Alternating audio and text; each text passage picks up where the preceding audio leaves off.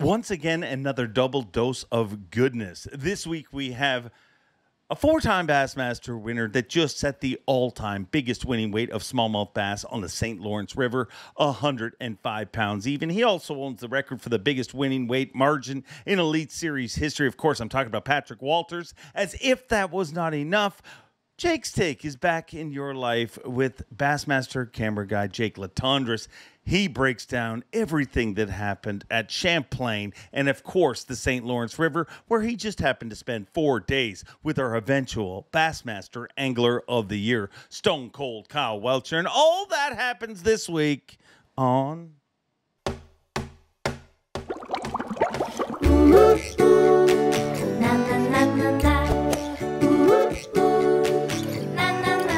I'm Bob Cobb from the Bassmaster. Welcome to Mercer. That's right. I am back in your life. Welcome one, welcome all. Friends, family, freeloaders, fishing freaks. You're all welcome here at the Awkwardly Honest Fishing Podcast that goes by my last name, which is Mercer. And it's good. Good to be back here. Been on the road for a few weeks. If my voice sounds a little different, I am battling a bit of an ear infection right now. So things sound a little different. But not an ear infection is not going to stop me from talking to you fine folks. And we have a double dose of goodness, as I said, in the intro. Both Patrick Walters and Jake Latendresse on this week's show with Jake's Take. Two incredible events. We have finally decided all the Bassmaster Classic qualifiers and all the requalification points, all of the Dakota Lithium Rookie of the Year belongs to Joey Cifuentes. Congratulations on that. And, of course, Stone Cold Kyle Welcher is your Progressive Bassmaster Angler of the Year. And just so you know, in case you're wondering, going to be on the show next week. We never announce a guest that far in advance, but Kyle and me had talked backstage, and we're going to do a show together next week. He's going to get home and spend a little time with his family, and good for him. That's what you should do after you win a big event like that. So next week we will break it all down with Kyle Welcher and lots to talk about with him. But we're going to hear a lot about it today, too, because Jake was with him for all 4 days of the final event. Also was with Brandon Cobb at the second last event on Lake Champlain. Spent a bunch of time with Cody Huff there. So a lot of things to talk about that have happened the last few weeks. Here's something different and new. I'll go back here. Look right here. I'll dig deep into... We have new things on the set here. And this is the Bass Chaser. That's right, the Bass Chaser. For those of you listening to the audio version, what we have here is, I would say, a 1980s or something, I believe a Bronco, all done up as the Bass Chaser. And it is a very nice gift that came my way. Thankful to, let's put it right there, with all the precious things that I own. The Bass Chaser became part of my life because of my good friend Brian Bickle. I'd like to thank him for that. Him and Dan O'Toole in a bit of a bidding war for that at the Orono thrift store or something. I don't know. I didn't know that Dan O'Toole. Speaking of which, Dan O'Toole, check out his podcast, Boomsies. I've been on it. He's a good dude, a good friend. But if Byron Bickle had a podcast, I'd say check his out first because he got me the Bass Chaser. So thank you for that. And thank you for everyone who does send the fine things that adorn the shelf behind me. Whether you've sent bobbleheads over time, whether you've sent the Bass Chaser, you guys have all made this set kind of neat. And I thank you for that.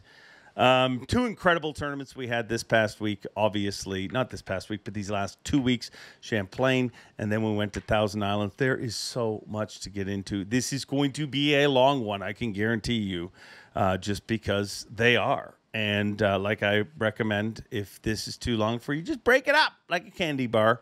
Have a few pieces every once in a while. Or just have it all at once, if that's your pleasure. But I thank you all for watching this show week in, week out. But first of all, we're going to join a friend of the show and a guy that you guys are so used to seeing here on the show, and that is the one and only Jake Latendresse, a Bassmaster videographer, our behind-the-scenes guy, and friend of the show with Jake's Take. Hi, Dave. Hey, Jake. Hey, Jake. Good morning. Oh, good morning. You're looking chipper. I'm feeling chipper. I can partially hear it of one ear. And dude, the last 2 weeks seem like the last two events of the season seem like a lot freaking more than 2 weeks. Like Champlain feels like a month ago. No doubt. I mean, I logged like, let me see. I logged like almost 8,000 frequent flyer miles flying back and forth from Champlain to Colorado, back to New York, and then back. And like you said, these were back-to-back events, and it all came down in like a 10-day period. But I feel like Champlain was like a month ago, man. Yeah, well, I mean, it was basically a quarter of the season too, when you look at how it impacts things. Like, I mean, it's crazy to work that, but like, just imagine what it feels like for the anglers. You know, you had anglers that 2 weeks ago were safely or felt safely inside the classic, and then those 2 weeks happen, and all of a sudden they're so busy, and then boom, you're out of the classic. The season's over. It's unbelievable, crazy. Man. I want to say something, and I don't want to jump ahead, but I just want to say something about that whole classic qualifying and getting cut from the field for next year. You know, I saw Daryl Gleason pulling away from the dock on the last day, and I want to give a shout out to him because I really like Daryl a lot. And I know he worked his ass off, to come to the elites, to stay in the elites. And when he was pulling away from the dock on the last day there, he just looked so down. His wife was in the boat with him. He was looking down at the ground, and I yelled his name out, and I gave him a thumbs up, and he gave me a thumbs down, and then I gave him a brave heart pump, and I got choked up, dude. I was like, this is a brutal reality at the end of the season every single year for 5, 10, 15, or 20, or however many the cut is. It's a brutal reality for a lot of people, and it hurts. It hurts me, it hurts you, it hurts them, it hurts their families, it hurts everybody, because these dreams get crushed at the end of each season. And I just want to give a shout out to those guys that have made it to the elites, that got cut, that aren't coming back. And we love you, man. We love you. Once an elite, always an elite. Yeah, they go back into requalifying, and it's always one of the toughest things, dude. Like, I mean, and I mean, I say one of the weigh-ins, like the final week's weigh-ins, are always tough, because while there's so many people making their first classic and doing it, there's people who have chased a lifelong dream, and I don't need to get into listing them, but that's tough. It's real. I mean, I think we talked about it one morning before takeoff when we were just walking down to the ramp one morning, and I was like, could you imagine? Like, I don't think people stop to think about it the way it actually works. Like, I mean, dude, could you imagine if they said to you, you better be on every single hook set. You better never miss a hook set while you're shooting today. Or if they said to me, you better never mispronounce anybody's name, never, stumble over a word, or you're done. You're no longer the MC. I mean, I'd be a mess. And to see how tough it is for a lot of those anglers, I mean, it's a brutal thing. It's the other side of the sports that nobody wants to talk about. It's, everybody wants to talk about the top of the leaderboard, and that is triumphant and amazing. But I will say this, there is some triumphant, amazing stories from anglers that have to requalify. I mean, you don't have to look any further than a guy we recently did. One of the most real shows that I think I've ever done was with Carl Jacobson a little while ago. Mm-hmm. That dude had to requalify. Mm-hmm. Cut from the Elite Series, had to go back and actually went to FLW, had some success there, then requalified through the Opens, and he's back. And, it's so the chapter's sad, but I don't think the book is sad for a Daryl Gleason and for any others that fall in that group. And Daryl and his family are so strong, and it sucks right now what they're going through, but it's part of our game, and it's something I should remind everybody that's listening to us that these people have real feelings. So it's real easy to make a comment on social media and be like, you didn't catch them here, you didn't. It still sucks. So much love to all of them. And Jake, thanks for starting this show up on a high note. Wow, awesome. Well, hey, I was just going to go into the high note with, the stories of Carl Jacobson and Matty Wong, the guys that, Carl was out of the Classic, and he worked his way back into the Classic and is triumphantly joyful today.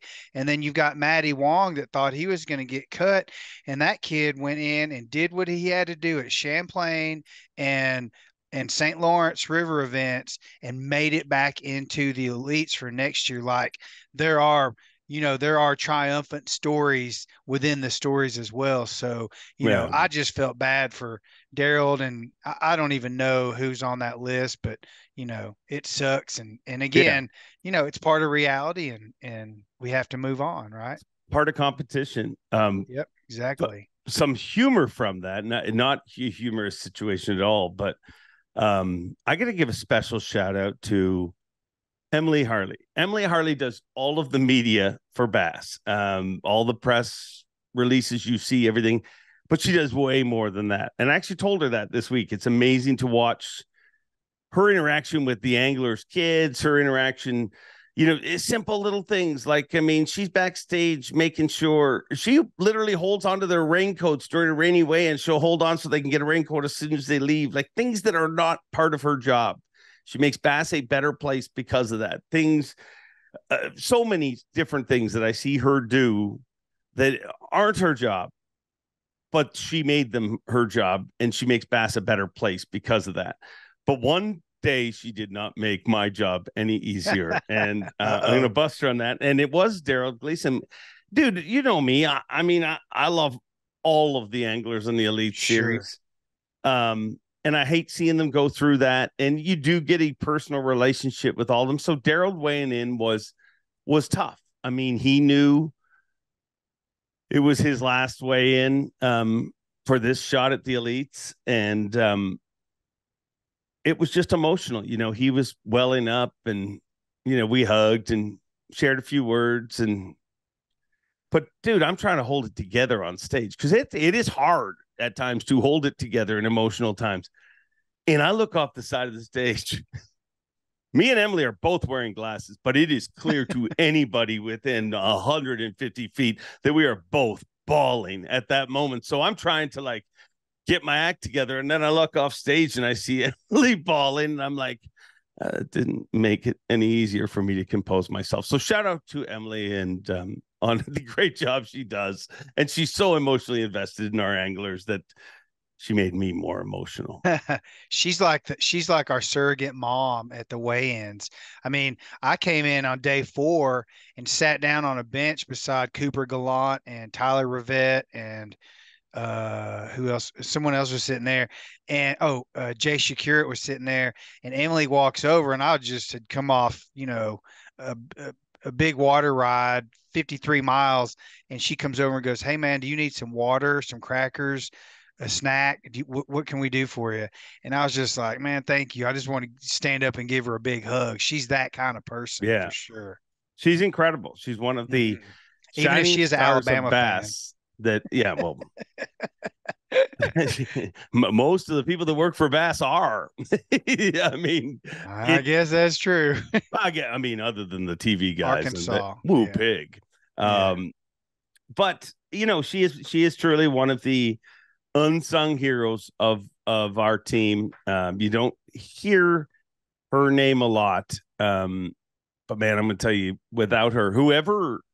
When she decides not to do that job, whoever is going to do that job is going to have their freaking work cut out for them. Because, what? She used to make sure everybody was okay. It is really amazing. Can you just see how all the anglers' kids run to her? It's just, she's a great person.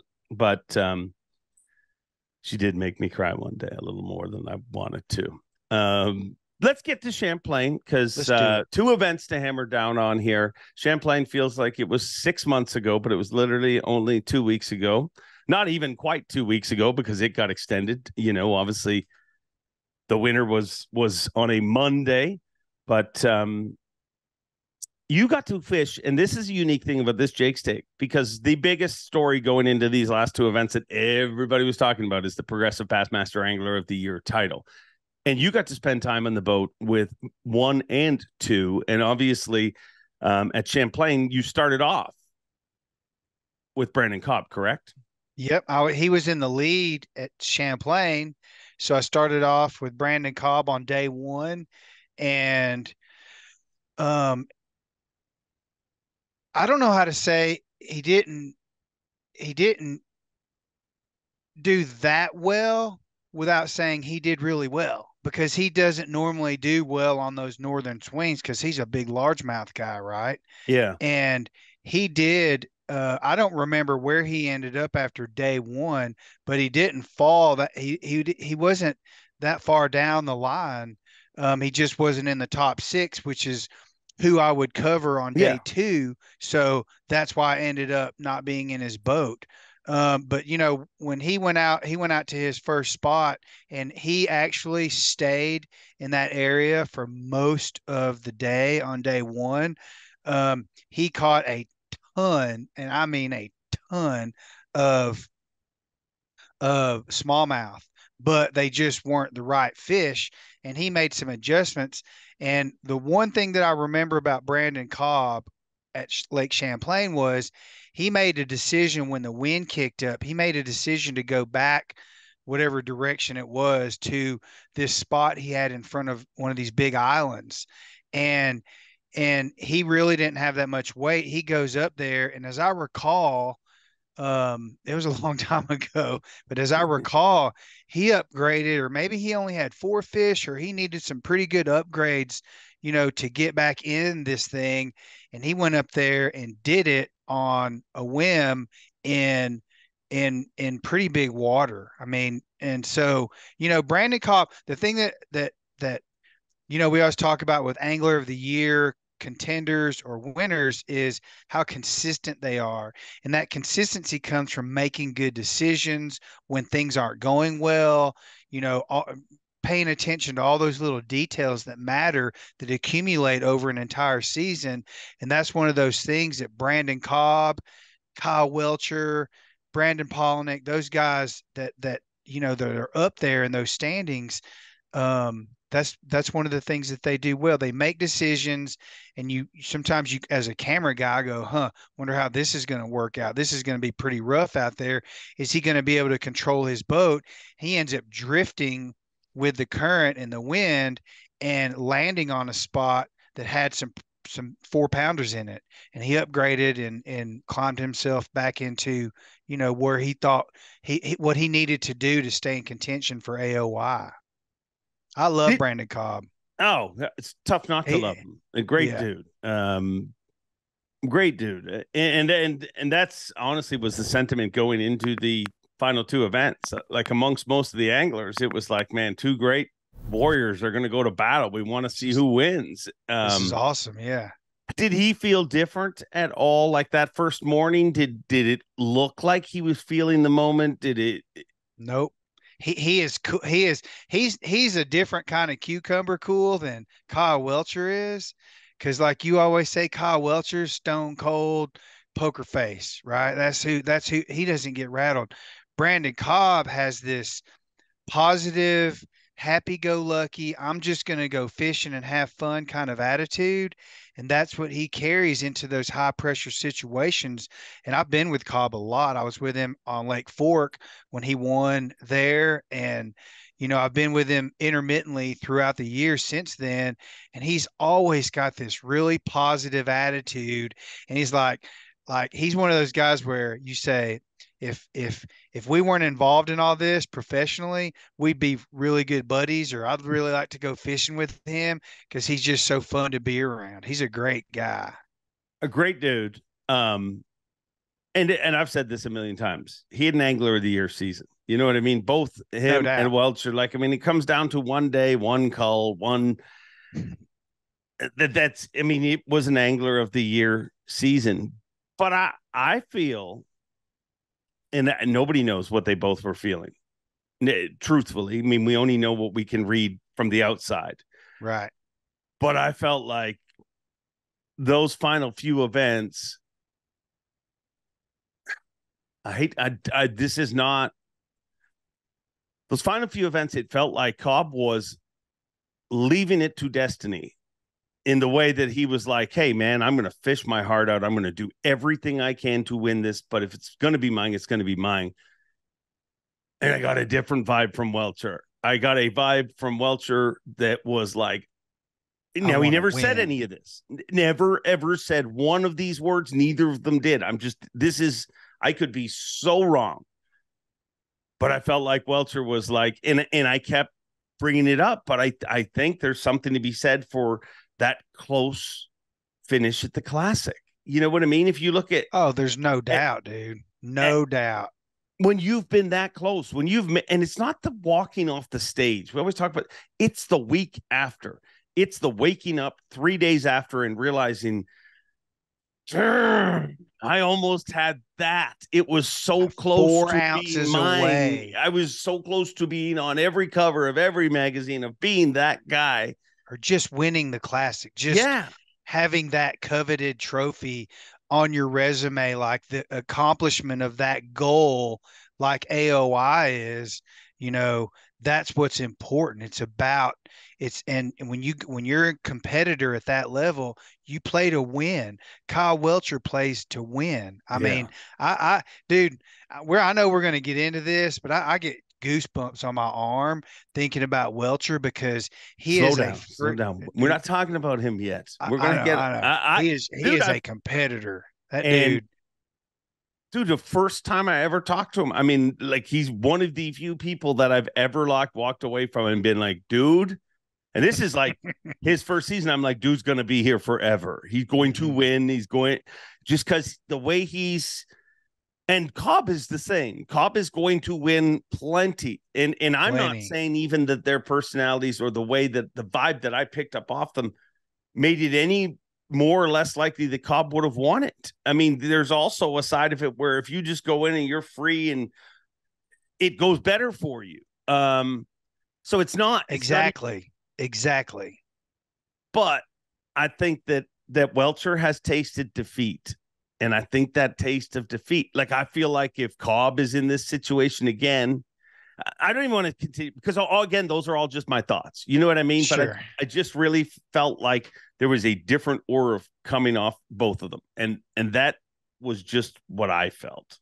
I think it's a built-in human. Everyone has a different way of dealing with things, whether it's adversity or success or losses or whatever it is. Everyone deals with things differently.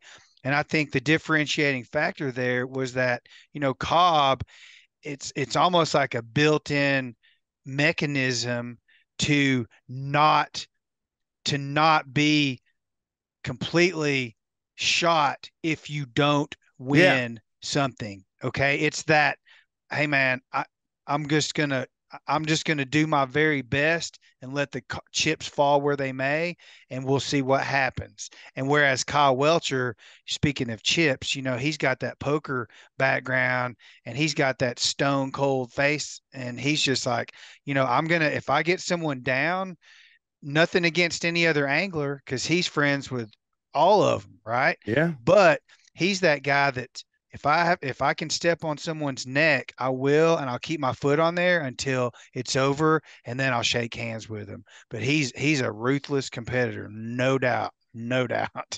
And ruthless in a good way. You know what I mean? Like, because nowadays there's a lot of ruthless kids going around in the sport. Not one of those. But, no, not at all. Dude, I just think everything is percentages to him, just like playing poker. He knows how rare the opportunity that he was in is. And again, this is no shade whatsoever, but I just feel like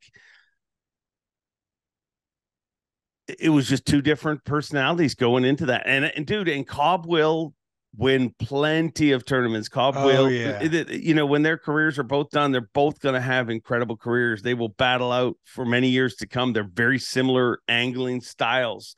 But Cobb spent a lot of that time in between those events saying, "Oh yeah, no, I don't even know what a smallmouth is." Like kind of downplaying it, which could have been genius. I mean, we could have been having a whole different conversation, which is the truth about all sports. Yeah. If the result always paints the narrative. You know what I mean? Like if Cobb wins, maybe we're having a conversation where like Cobb was just so relaxed and free, Exactly. and Welcher was just driven on that. But I do think that what Welcher did on the final three events really showed, like, if you looked at St. Clair and I believe Champlain, both of those events at the halfway point of that tournament, after 2 days of competition, everybody thought it was Cobb. All Cobb. Like, Cobb is going to leave this event with a giant lead. And 2 events in a row, Cobb had a weak third day. And that's when Welcher struck and had a strong day, and it tightened up. And then we got into what we had, the final event being 6 points separating them. I mean, one of the greatest angler of the year races. We went into the final 3 separated by 1 point, and then it was 6 points going into the final 1. So it was an incredible angler of the year race. But so you fished with Cobb on day 1, had a decent day, but he fell out of the top 6. But he had, again, a great northern swing. I mean, you cannot. He was totally happy. Yeah, I think he had like 19 and some change, or maybe 20 pounds.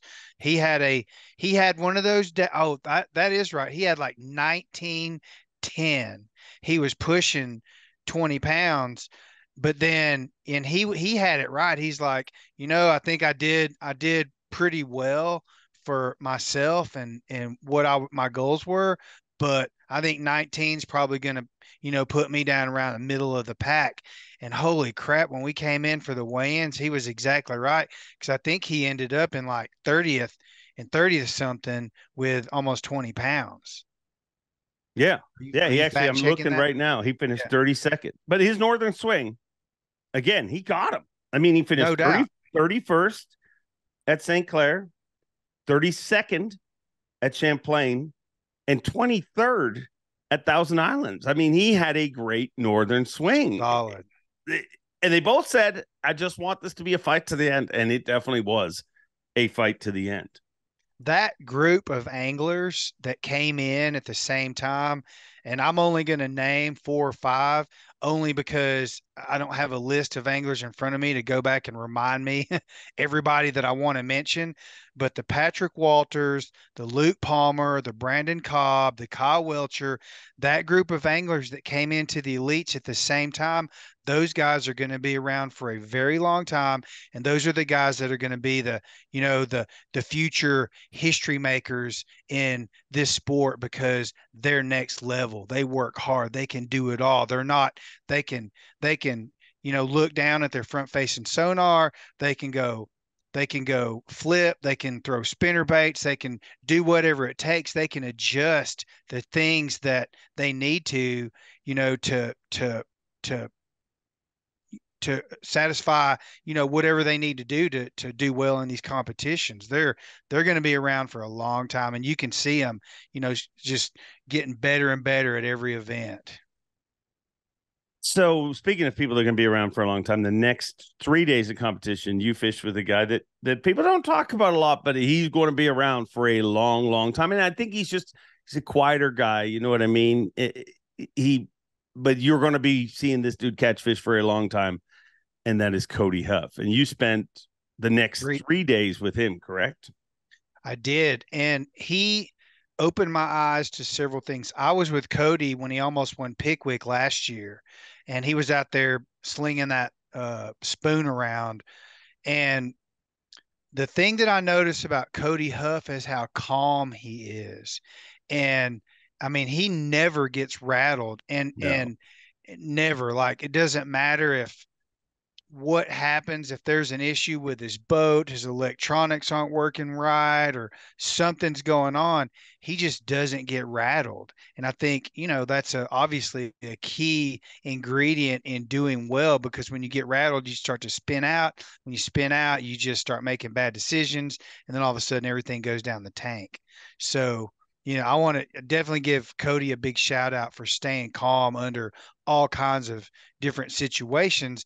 And one of the other things that he truly opened my eyes to, and I know this is going to open a big can of worms, but I'm ready for it. At the end of this tournament, me and you felt the exact opposite about it. And we didn't even talk about it. So I can't wait to hear what he opens your eyes to. So the front-facing sonar technology is obviously a huge topic of conversation on lots of different levels, at every level: high school, college, opens, elites, MLF, whatever, right? Everybody's talking about it. And I've gone back and forth as to whether I think it's a good thing or a bad thing. And it's hard to pick sides or choose, what's right or wrong about it for me, because I see people flailing under the guys that are good at it, and I see the guys that are good at it succeeding triumphantly with front-facing sonar.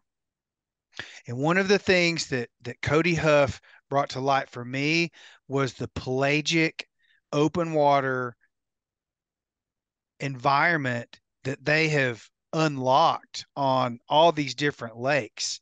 And I started to look at this going, see, this is something. They're catching fish that no one even knew was out there.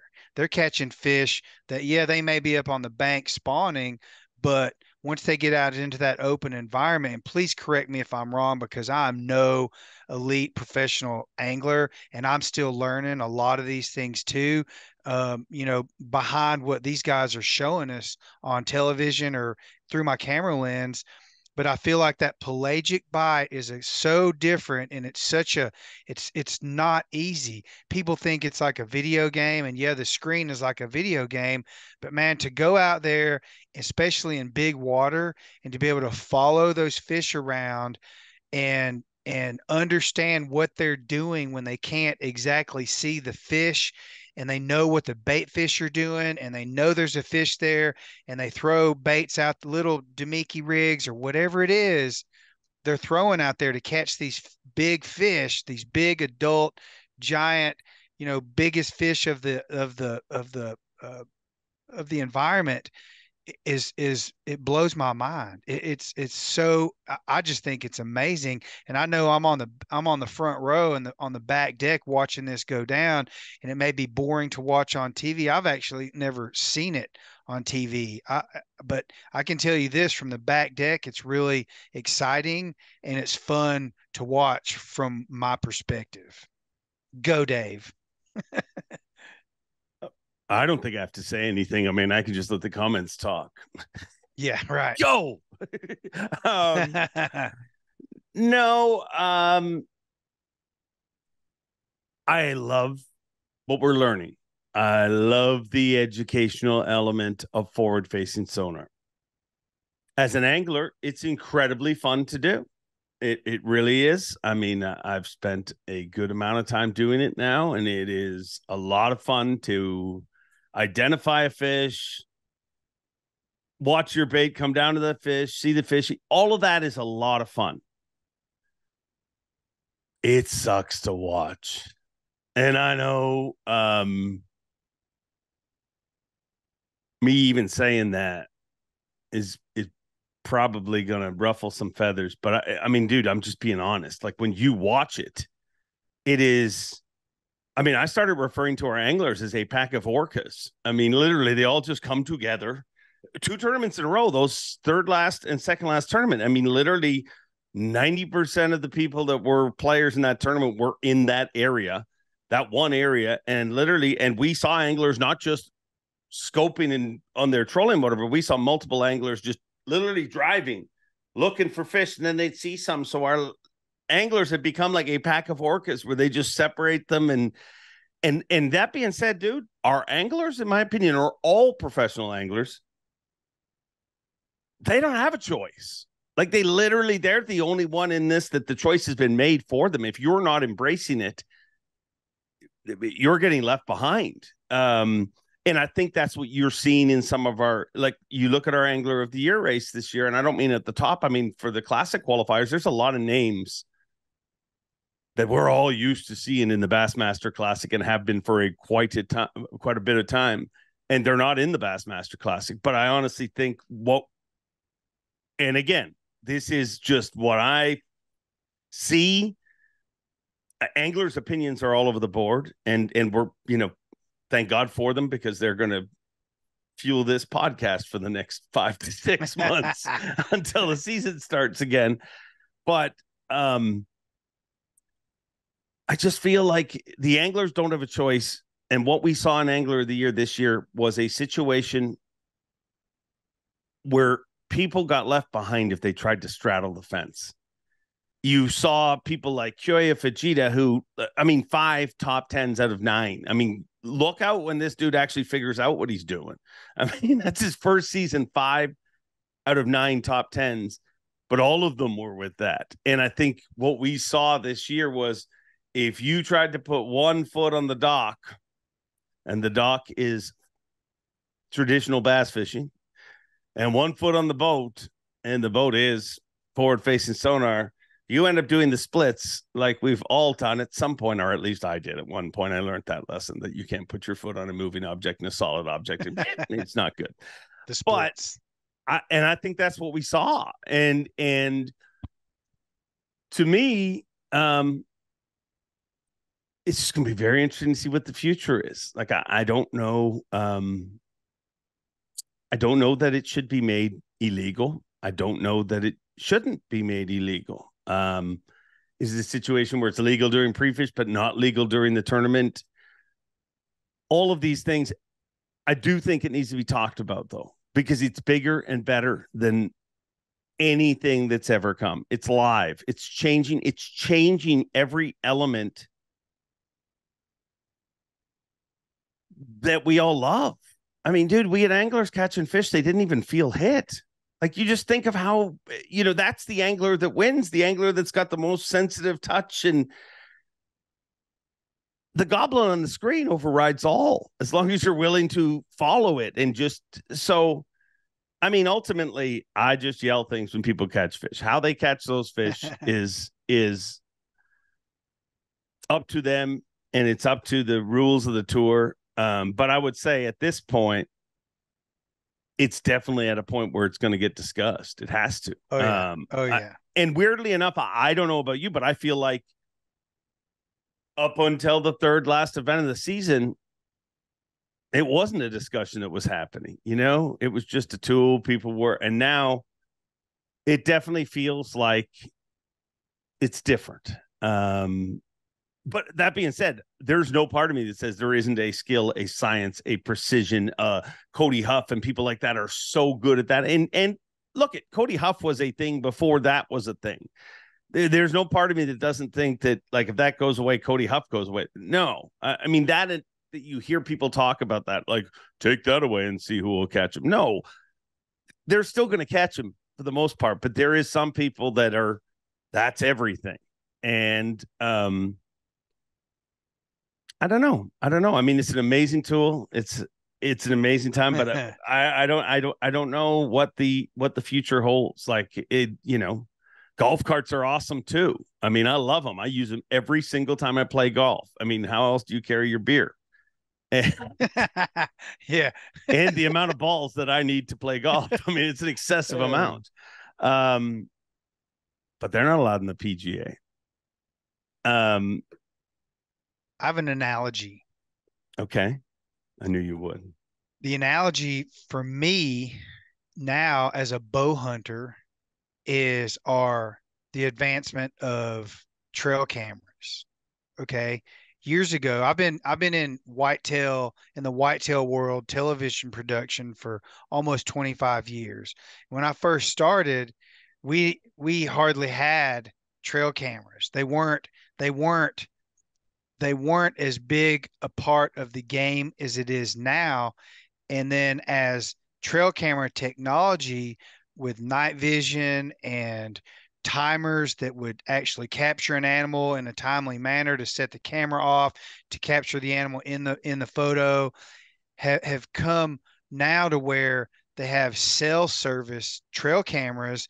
And I know people that have 30, 40, or 50 of them all on one cell service that they have to pay for monthly, just like a cell phone bill. And they track deer with cell phone trail cameras, which Yeah. is live. They send the picture right Yeah, to they your get phone. it. They If get the it right deer there. passes at 2:30 in the afternoon, at 2:30, their phone lights up with that. Yeah. 100%. And so that's the closest analogy that I have, and it's changed the game.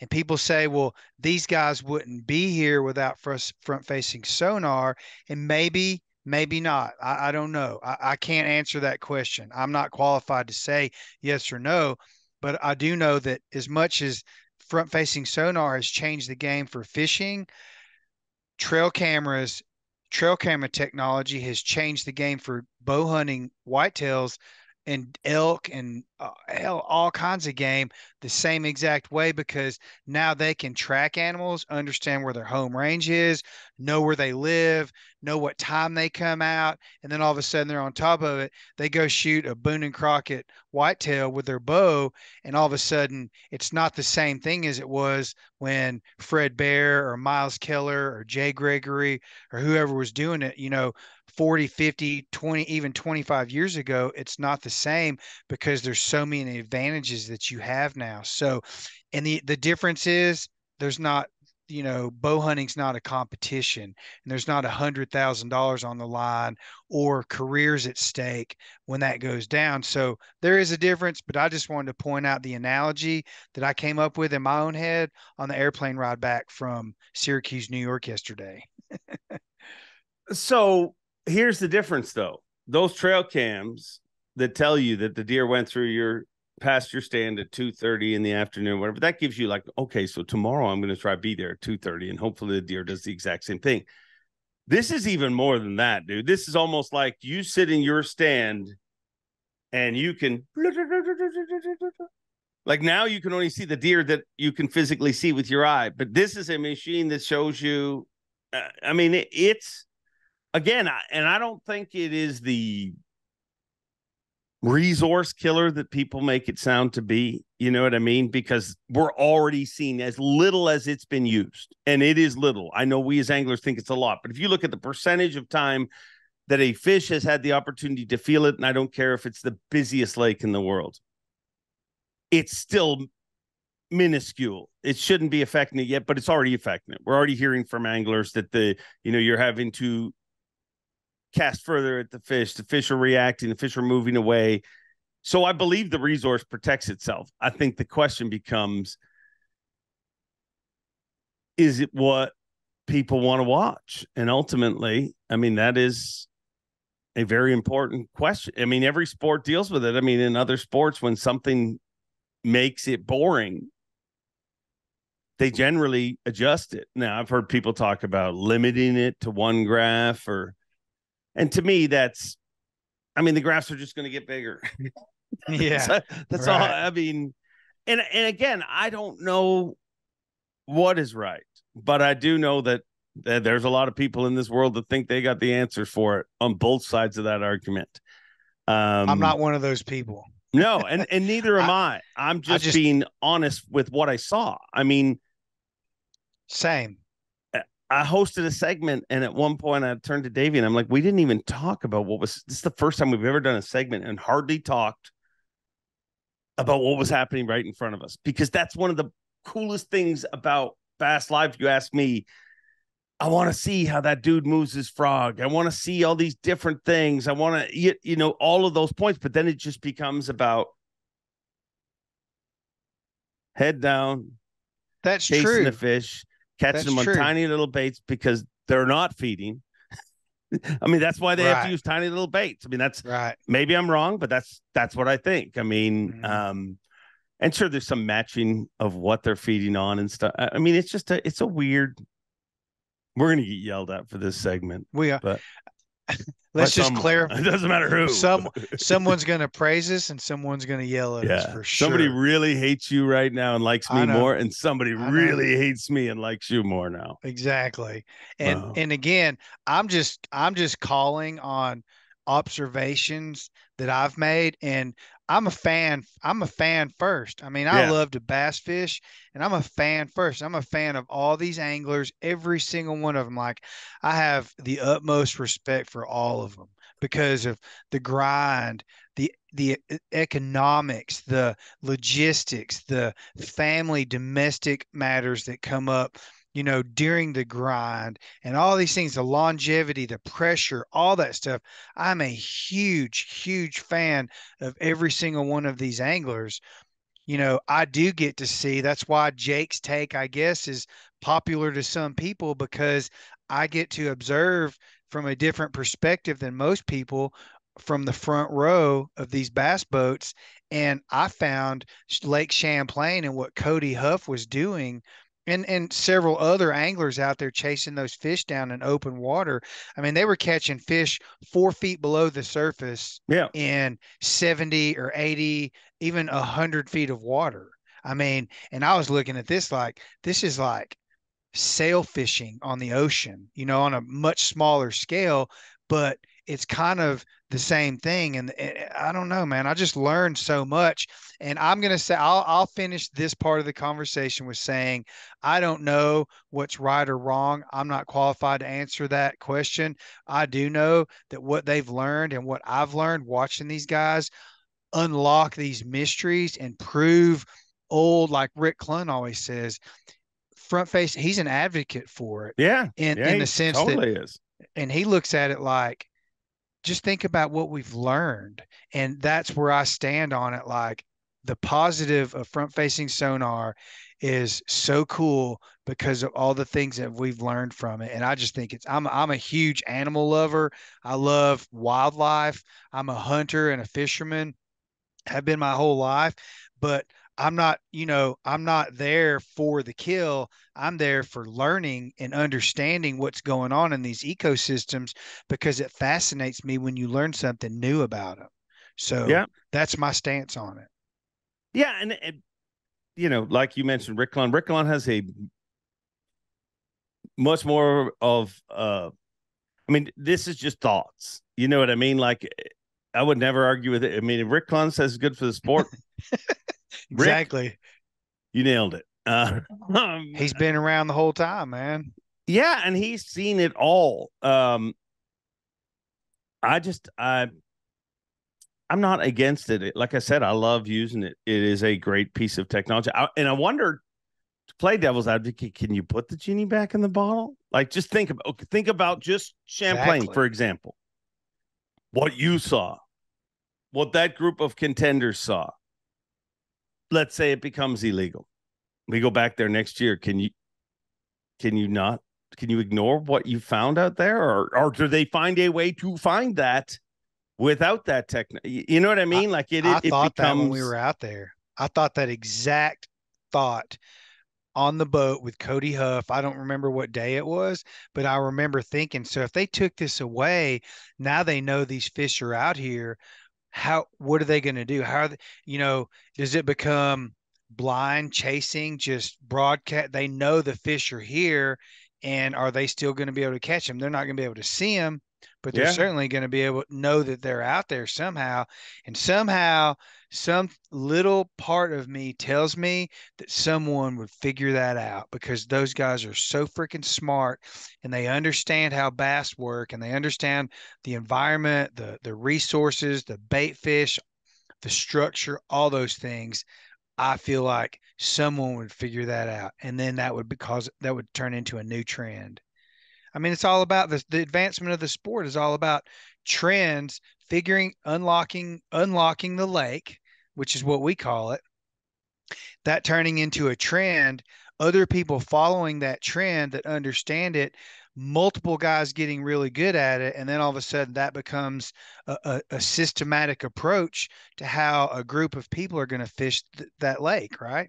Yeah. I mean, I don't know. I don't know what the future holds for it, to be honest. I mean, all that keeps ringing through my head is it's literally like, I mean, you're a great photographer. I mean, you take some incredible pictures. Could you imagine if somebody said, well, you're going back to film? You know what I mean? And you just got to hope and go to the I'd love place it. and have it developed. You know what I mean? Like That's there's, another analogy, Dave. I mean, yeah, no, all the there's, YouTube digital autonomous. I mean, I was building drones. I don't take this the wrong way because I'm not bragging, but I'm telling you, I brought the drone to Bassmaster. Like they didn't even know drones existed until I had a meeting with Mike McInnes and I forget who all was there, but I had a meeting in the conference room at JM in Little Rock and brought this thing we called a quadcopter to the table. And we showed them videos that we shot for express boats.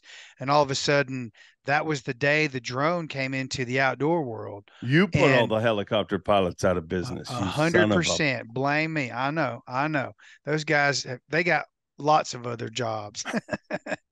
And so since then, even since I started, we were shooting on film or we were shooting, on metal tapes or beta cam discs or whatever it is. And we had to learn the hard way. We didn't have YouTube with tutorials on how to turn a camera on.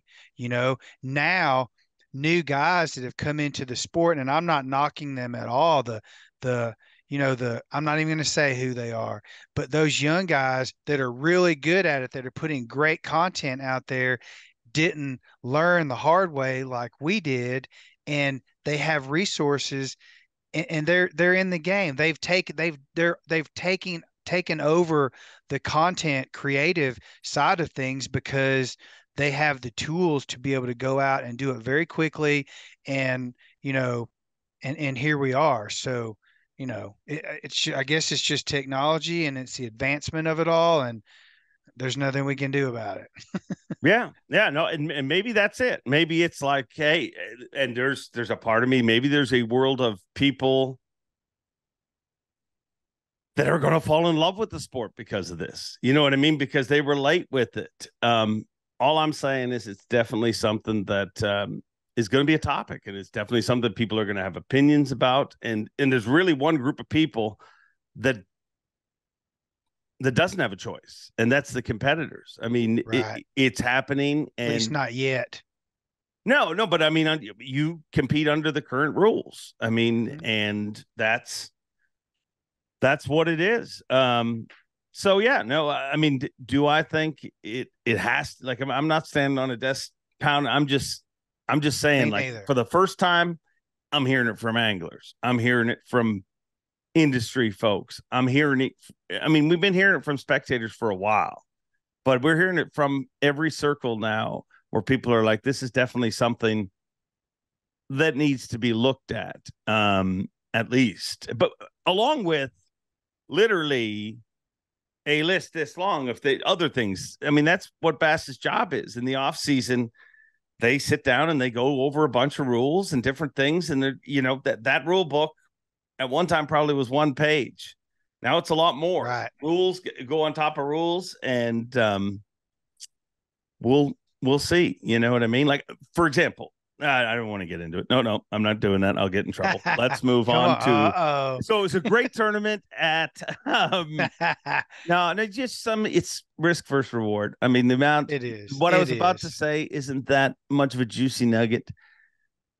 It's not worth the reward, meaning what you guys will get from it isn't worth the risk that I'll by throwing it out there.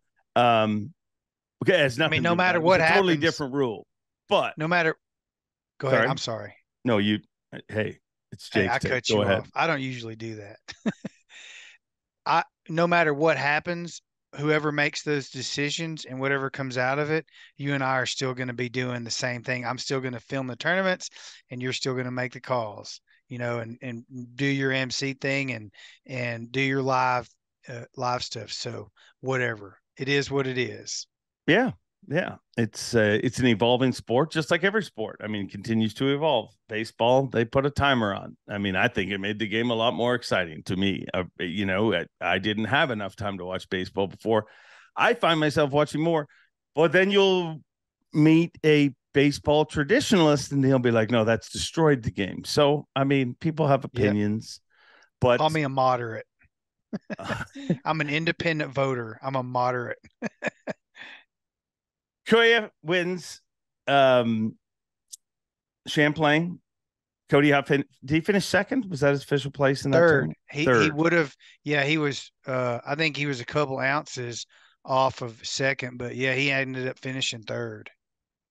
So Kyoya wins that tournament. His that was his fourth cut in 8 events, and then obviously we know what happened. The next event he went on, it made 5. I mean, I just kept saying it, and I believe it. It was unbelievable that Joey Cifuentes had to wait till the final day to find out if it, because Kyoya went into that final day of competition on Thousand Islands, knowing that if he wins the tournament, he also wins Dakota Lithium Rookie of the Year.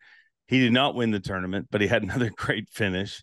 And I think he took great joy in eliminating Takumi. Like they were playing with each other on stage, and I was like, yeah. Did he wave those fish in front of him? And it was. I've actually thought about that. Coming from, if isolating their Japanese background and where they come from and how they got over here to do what they're doing, there must be some sort of interwoven competitiveness between them just from a Japanese perspective, right? Oh yeah. I mean, you see that between guys from the same state, you know what I mean? That if just so yeah, I mean that's natural. But what a season he had. Won that event, made the last 3 cuts in a row, obviously, the strongest northern swing, and came very close to being your Dakota Lithium Rookie of the Year. But he would have had to do what Joyce Fuentes did and win 2, and he did not. He won 1 and was just competitive in most of the others. So Kyoya is going to be a handful to deal with for quite some time. So actually out on Thousand Islands right now, largemouth fishing with Brandon Palnick. Literally what he's doing. Yeah. Brandon said he wanted to go largemouth. I'm sure he wants to go largemouth fishing. I mean, he's kind of got that other stuff dialed. Let me tell you this, my buddy, and I'm gonna give him a shout out, Smallmouth Freaks on Instagram. He's a state trooper in the state of Vermont, and he lives up closer to Lake Champlain, I believe, but he has a place at Cape. What's the Cape I'm thinking of? Right outside the mouth of Cape Vincent. Cape Vincent. And so he fishes the lake and the mouth a lot. And he went out yesterday. He sent me pictures last night. He went out largemouth fishing with his wife yesterday, caught a 6.5 pounder and a whole bunch of like 4 and 5 pound largemouth. I mean, I'm like, holy crap. Like that place is freaking amazing. I want to live up there. It's pretty good. You're lucky. It's pretty good. It's pretty good. So yeah, obviously we leave Champlain, 1 event left. We have a 6-point difference in our Angler of the Year, and I believe a 15-point difference in our Dakota Lithium Rookie of the Year race. And you spent the whole time, all 4 days, with our eventual Angler of the Year, Stone Cold Kyle Welcher. And day number 1 is one of the most impressive things to me, and I repeated it several times on the stage, but at an event that it became the norm to hear the word safe. You heard people say, I just needed to catch one to get safely in the Classic. I didn't go out to the lake because I wanted to be safe. And the one dude who was in control of his own destiny, he was the only one that had a lead and could control his own destiny, because realistically, Brandon Cobb didn't have his control of his own destiny, because if Kyle Welcher doesn't open up the 6 points, he can't catch him. And he never did for the first 3 days of the event, basically. But for him to literally not even question it and run out in that stuff to get it done, literally explains the dude that he is. 53 miles from the dock. And while that may not sound like a long way to some people, try doing that in big water. I'm not even going to call them 8-footers, because every time I say 8-footers, people call BS on me, which I actually shut a bunch of people up with a photo that I took of us in the trough of But a big photo, wave. you're in a trough. It could be a 4-footer in a trough. It looks scary. No, no, not like that, bro. That was major. I mean, I never felt at risk. I don't think he did either. I mean, he asked me one time, he goes, "Were you scared?" And I said, "No, you were driving." And I was just, I was like, I was trying to capture all this because it looked surreal. And he made that run to his honey hole and freaking sacked him up. I mean, every day, even, we can talk about the last day when we get to that, but I mean, he freaking sacked him up. And pretty much we saw Patrick Walters there for about 10 minutes one day. And then he bailed, and we never saw another angler in the area. Like, I never saw another angler within 5 or 6 miles of where he was in all 4 days. Wow. Wow. And we did see Corey. The closest people to it were Corey and Chris, and they were still 5 or 6 miles away. Wow.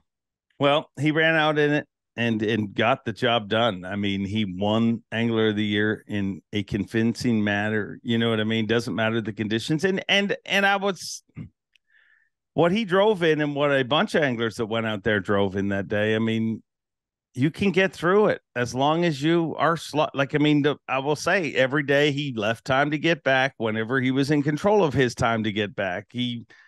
He was very wise. You know what I mean? Like the way he managed that whole situation, because, I went to the boatyard one day and I was talking to different anglers. They're like, this fell off and that fell off. And I was like, so tell me about the last hour. And they were like, well, I stayed a little late in this spot.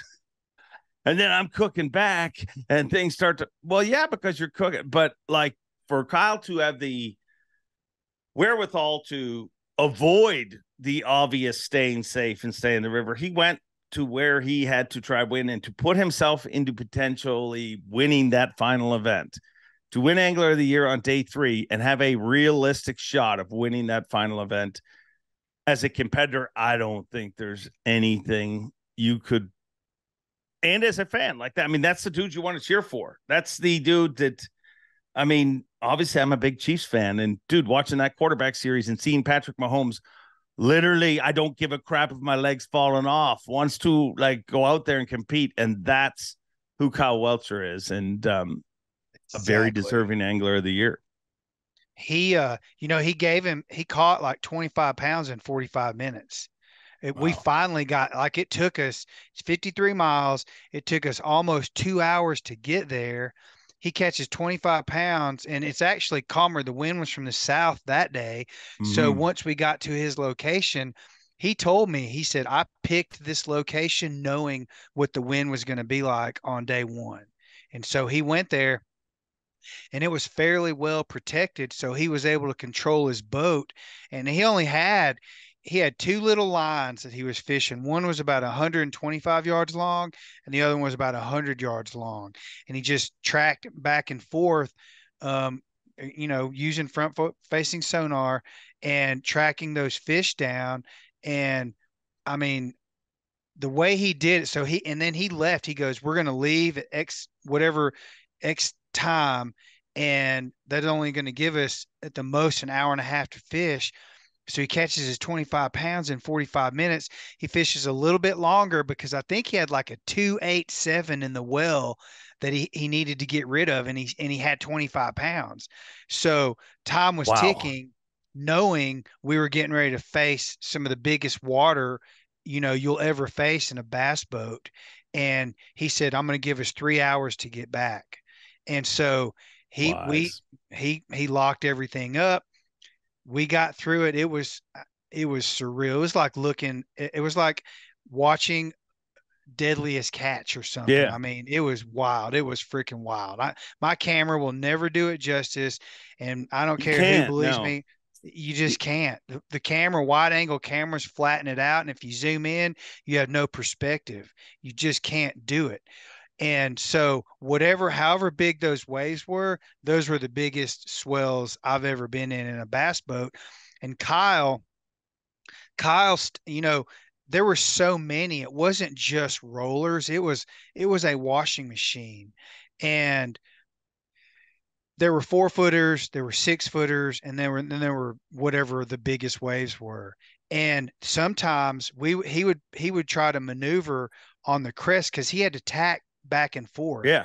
It wasn't like, well, we're just going to shoot a straight line back to the dock. He had to get from one bank to the next, and we had to maneuver and navigate through those waves.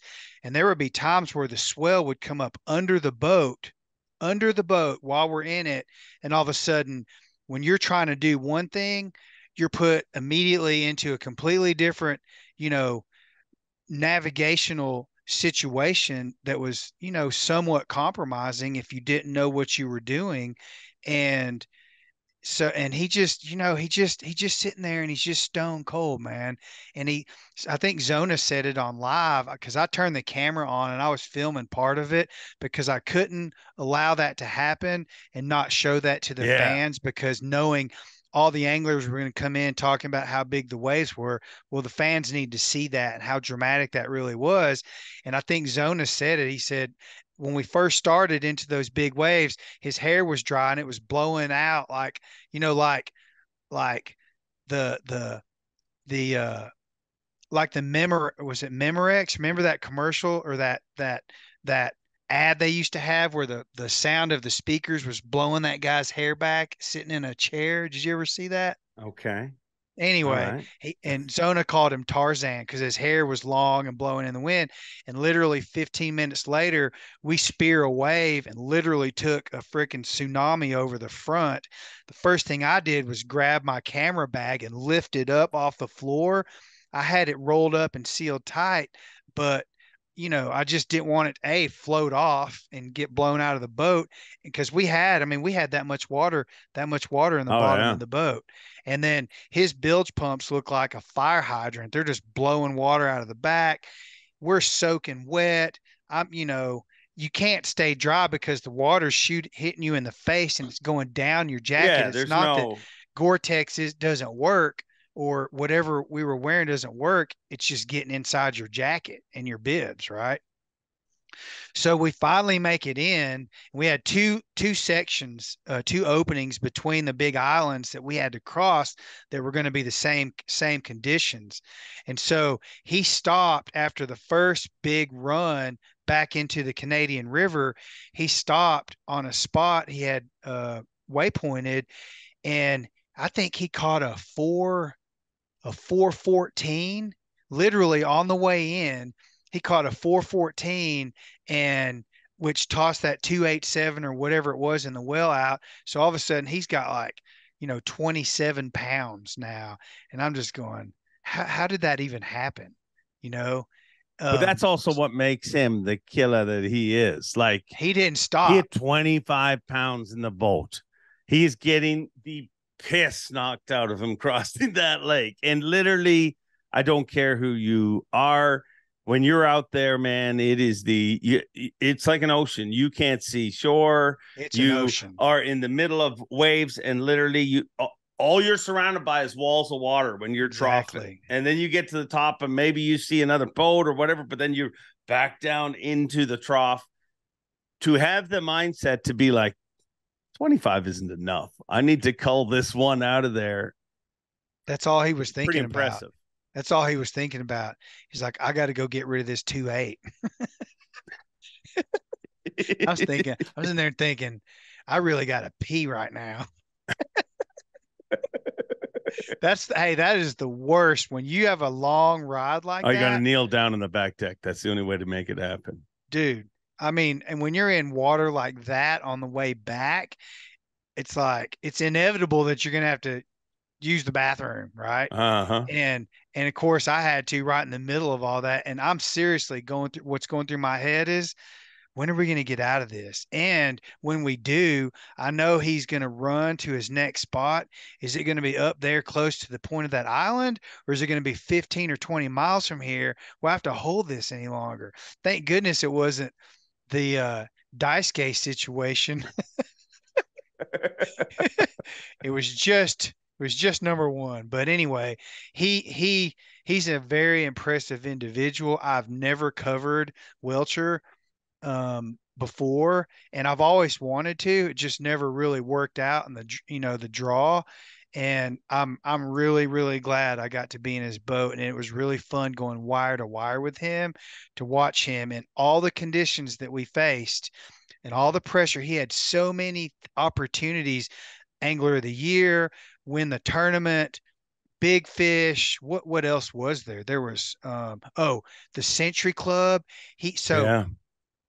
so we need to talk about all the days. No. I mean, I think Yeah, but we're covering this. yeah, Yeah, we're covering. He had a great tournament going into the final day. He has an opportunity to win that event.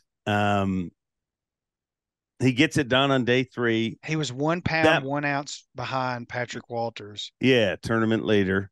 And they're going neck to neck with 27-pound bags. Right? Yeah. It was after day 2 that he was leading everything. That's when he was leading the tournament. He was leading Angler of the Year, and he was leading Phoenix Boats Big Bass for that day. Right. But then after day 3, he was in second. Was it second place? You guys went out in day 3 or in day 4, the final day? Day 3, he was in first. Day 4, he was in second. Yeah. So how was he the morning of day 4? I mean, he's already your Angler of the Year. I kind of joked with him backstage, and I was like, you kind of screwed up your party. I mean, normally people go to party, but you got to try focus on winning this event. How was he that morning? Yeah, I think he looked at it like, okay, we got one goal out of the way, which was his main goal. Now let's focus on the second goal, and he could fish freely for that goal because the Angler of the Year pressure was gone. Yeah, totally gone. Right. And so he was upbeat. His family, Justin Atkins, is they're good friends. He was at the dock both day 3 and I get goosebumps thinking about these relationships and the kind of friend Justin Atkins was, particularly on day 4, which I know we're going to get to that whole scenario. But his family was there. His beautiful wife, Hunter, was there the whole time. Everyone, his mom was there, all of his buddies. Like, it was cool. It was cool to see that kind of support for Welcher. And, he's just, like you always say, man, and I'm going to continue to repeat that, he's just stone cold, dude. He's just, he's rigging his rigs, his drop shots, that morning at the boat, and he literally gets done with his last rod like 2 minutes before takeoff, or 1 minute before takeoff, and he sits down. He goes, wow, I gave myself just enough time to get all that done. And so I think he was pretty well collected that morning. And I hate to see what could have been had what happened not happened that day. Yeah. 2 things. I think when I started calling him Stone Cold Kyle Welcher, people were like, no, he doesn't smash beers together and jump up on the turnbuckle. I know who Stone Cold Steve Austin is, but I just meant like he is a stone cold killer. You know what I mean? Like he is the exact thing that people think of Jason Christie. That's what he is. And that's who he's been. And I think that is a great comparison, actually. That is a great comparison. I think for years to come, and especially these upcoming few years, dude, not that he lacked confidence at all, but when you win the Classic or win Angler of the Year, things start to change. And I think you'll see him go on a tear of epic proportions. But speaking of a tear of epic proportions, and I told Kyle this. Funny, not funny. No. This is about Justin Atkins. Okay. Dude, ironically, that morning, I'm on a phone call. And I quite often do this, and I'm literally, rather than just sit in a parking spot, I'm driving, right? And I happen to pass Justin Atkins at one point. We passed each other several times in the road. And at the time, initially, I didn't know what he was doing, was running around trying to help you guys out. Me and you were texting. Oh. At one point, you actually like drive in front of me. It was the weirdest thing ever. Like me and Justin Atkins end up pulling up to this light, and then you guys go to launch the boat. And I'm But in the dude, boat. I'm in yeah, the you're in boat the boat. I see the boat. Like you're like, we're on on our the way back to trailer. the ramp. And I'm like, just saw you at the lights. So you had passed me. But what needs to be said is Justin Atkins is a badass. Like, what a friend. Everybody deserves a friend like that. For the reason being No that, doubt. dude, I'm in the expo with him. Like, I mean, he went back to the water several times. Once went out, told you guys back. Once, and eventually you ended up in his boat, correct? That's how it all ends. Yeah. Well, so we think Kyle's back on the water and all's fixed. Justin's at the expo. And the next thing I do, I see Justin like sprinting. Like I'm talking full sprint as fast as that dude can go across the room. And I'm like, what's up? Like I thought, oh my God. And he's like, he's down again. He's taking my boat this time or something. He yelled while I was, but I'm like, Kyle didn't even get to see that or anything. He just knows this dude came. But this dude cares about him enough that he freaking full on, like he could have just walked to his vehicle and made his way. Like he's sprinting out there because he knows every moment matters. So Kyle Waltzer's a great angler of the year, but Justin Atkins is a great friend. And kudos to him. And it's one of the things that I don't think people get to see enough in our sport, how much people help each other and how much that brotherhood is a real thing.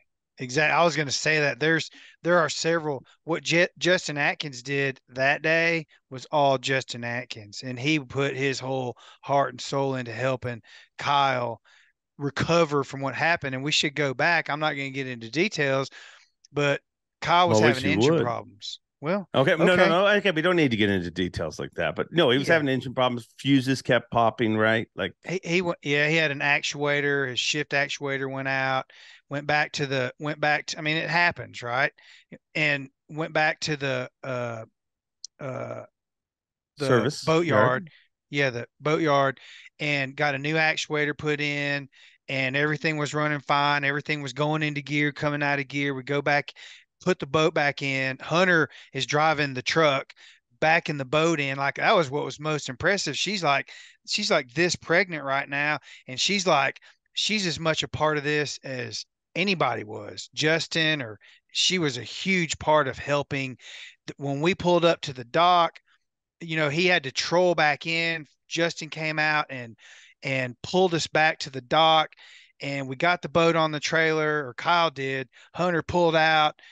Kyle jumped in the truck, drove to the boatyard, got it fixed, dumped us back in the water, and we're off. We get about a half a mile out there this time, and we blow a fuse, right? So the mechanic gave him 3 or 4 or 5 fuses to carry with him, because that's what had happened before. And so he told him where the spare fuses were in the fuse box on the back of the cap. And so he puts another one in. He's like, okay, I'm just going to keep the RPMs down. Gets another 1.5 miles down the lake and blows another fuse. He started getting greedy because everything was running smooth. Puts another fuse, pulls the cowling off, pulls another fuse in, puts the cowling back on, get going. We're like 15 miles down the lake, and everything looks like, okay, we're running 50. We're not running 70. We're running 50, but we'll get there, and he'll have, 4 hours to fish before we have to turn around and come back, knowing we're going to have to run back fairly slow. So we get 15 miles down lake, and boom, another fuse blows, and that's his last fuse. So, and I'm gonna inject one other angler who did something really, really cool too.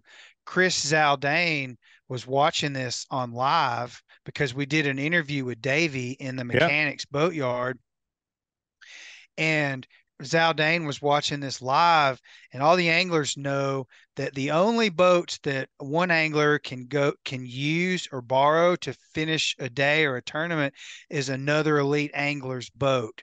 Typically one that's not in the tournament anymore, that didn't make the cut.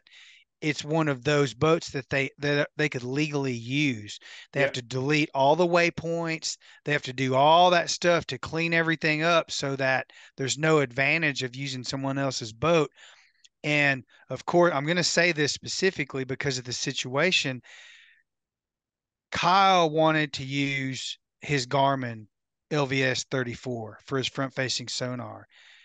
Justin Atkins, his boat is rigged with Lowrance for sponsorship reasons. And so he really wanted to take his boat out there, but because it was down and we had tried 3 or 4 or 5 times to get it out there, Justin comes hauling ass out there in his boat. He was texting me. I know he was doing it while he was driving his boat. He was texting me, send me a waypoint. So I send Justin a waypoint to exactly where we were. Meanwhile, Kyle Welcher is on the front of the boat fishing.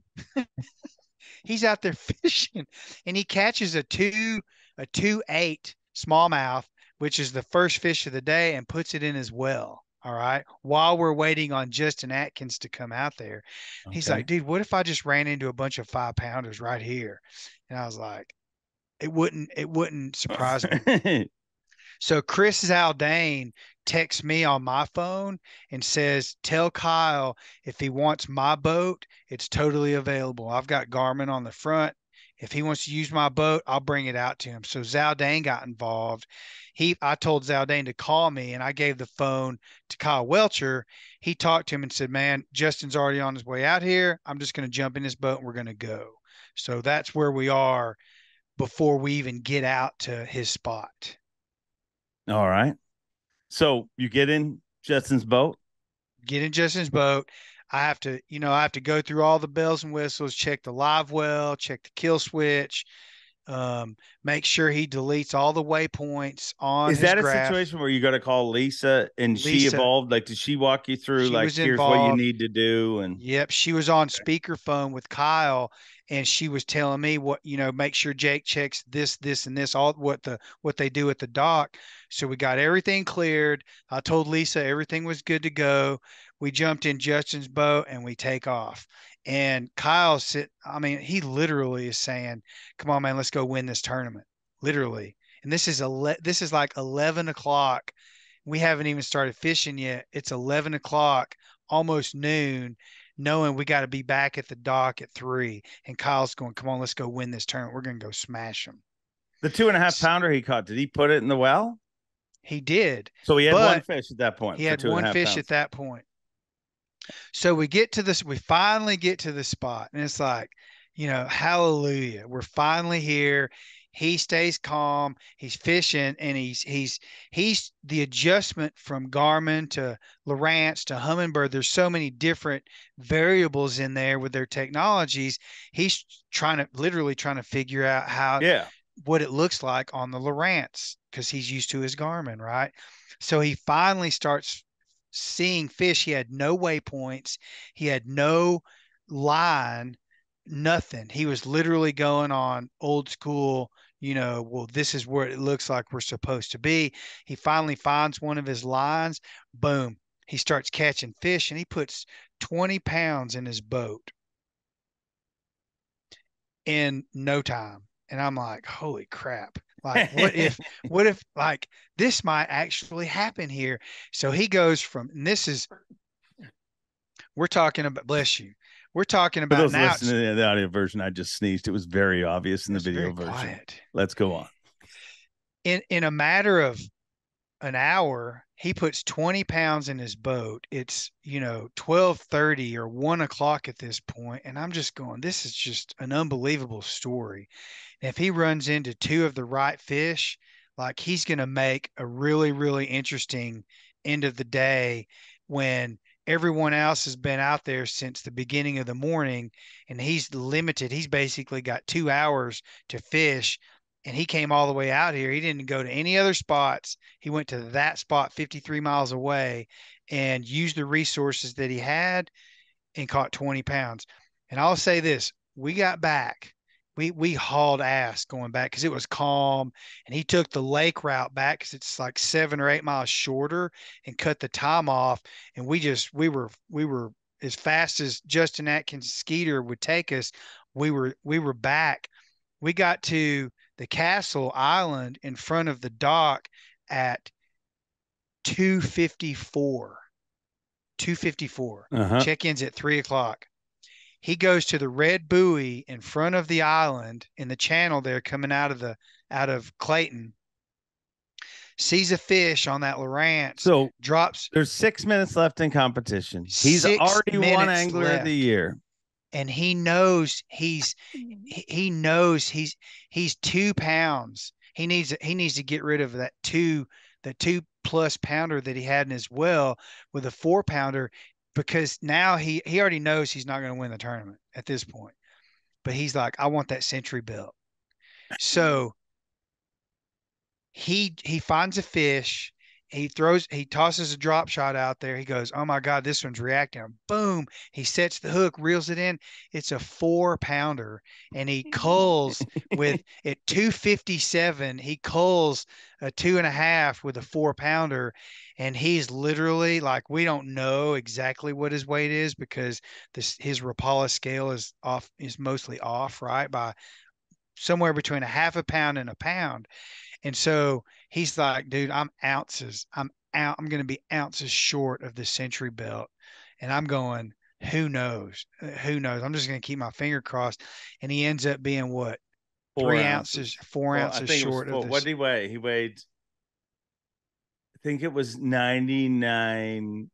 I think 99 pounds, 12 ounces. Exactly. Yeah, so he was 4 ounces short. And I was just like, dude, I mean, the audience, number one, the crowd in New York, not near our biggest crowd, just because that venue only allows so many people, but it was jammed with as many people, and a incredible responsive audience. So thank you all for that. You guys, that was an awesome crowd. You heard crowd, actual like the whole audience was crushed for him, because we had already hit several century belts at that point, and it was just like, everybody saw it so great, and everybody wanted it for him. You know what I mean? Like, and to fall, that was one of the best weigh-ins, aside from the classic weigh-ins. That was one of the best weigh-ins that I've ever attended. It was so, everyone was so into it, and I was back at the camera trailer, overlooking the entire crowd, and like you said, they were so engaged, and hell, 30% of them were from freaking Canada. If not more. There was a lot of Canadians there. One of the cool moments about weigh-in for me, and this is just a personal thing, and I thought I was hearing it the first time it happened, but it happened again on Sunday.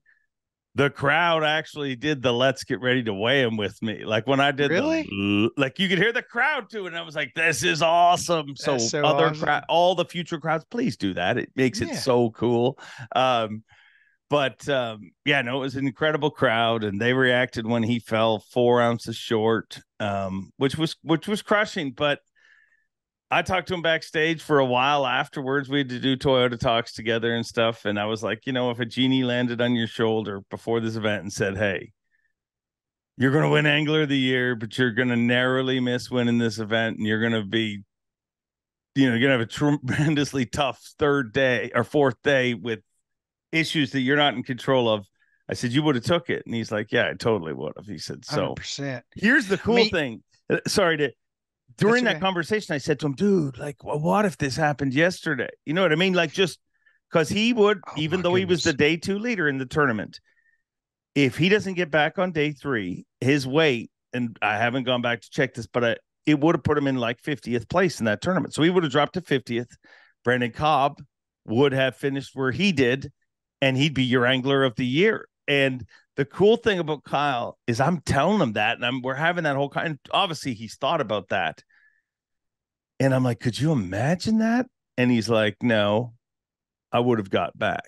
And I'm like, no. What I'm saying is, if it broke and there was no way to get back, I would have got back, he says. Yeah. And that's you know what I mean? Like, when the way he doesn't take no for an I would have took a rope, put it in my mouth, and swam that sucker back.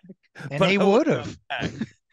I mean, even the smallest of details to get back, like, we're 15 miles away from the dock. Justin Atkins is on his way. Kyle's got his trolling motor down on 10, going back towards the dock to make up as much ground as he could before Justin got there, to save that much time. And he ends up bumping into some fish and catching one doing it. It's just like, the dude, he's so well collected. And I thought so many times about how that poker background of his has to play a role in keeping his mind in the game, so that he doesn't show emotions. So that's what drives him into. I mean, he kept whittling those goals down. He won AOI. Once the tournament was out of his hands, he's going after that century belt. Any little opportunity that he Yeah. has, he's gonna go get it. And I talked to him after, at the dock after Patrick won, which I'm really happy for Patrick Walters. Love that guy. I've done some duck hunting with him, consider him a friend, super proud and super happy for Why him. did you mention duck hunting? Just because that's a different kind of camaraderie. We work Yeah, it together definitely on was. I mean, we work together in bass fishing, and then to do something with some of these guys during the off season is a different level of friendship. Is that not true? Yes, yes, it is. Okay. No, I just Okay. you told me the story about the duck hunting trip. Oh yeah. It Oh yeah. involves Patrick, Oh and yeah. I can't That not went over my laugh when you. head. Yeah, yeah, no. That went over my head. But I went to Kyle after it was all said and done when we were tearing down, and I just said, "Man, you got to be happy with all the things that you overcame." And what's the payout difference between 10th place and 5th place? I Is don't that know. $5,000? I don't know. Yeah, I don't know. Okay, I don't know. Yeah, no, let's 10th say and yeah, let's let's say. say it's $5,000 from a business perspective. The fact that he went all the way back out there, caught 20 pounds, upgraded, upgraded with 3 minutes to go and competed all the way to the end. I mean, he made, let's call it $5,000. He didn't win the tournament, but he brought, and we got back to the dock. He said, I just hope I didn't finish dead last. At least, you know, pulled my way back up out of the bottom of that pack, and he ended up 5th. Yeah. So goes to show you, never quit, man. Never quit. Never give up. Yeah, and dude, I mean, obviously he does this for a living, but the $5,000 or whatever it was that he made more was not the motivation. I mean, he is just all of the greats. I mean, and I would say all of the greats. I know all of the greats in this sport are that way, very, very competitive.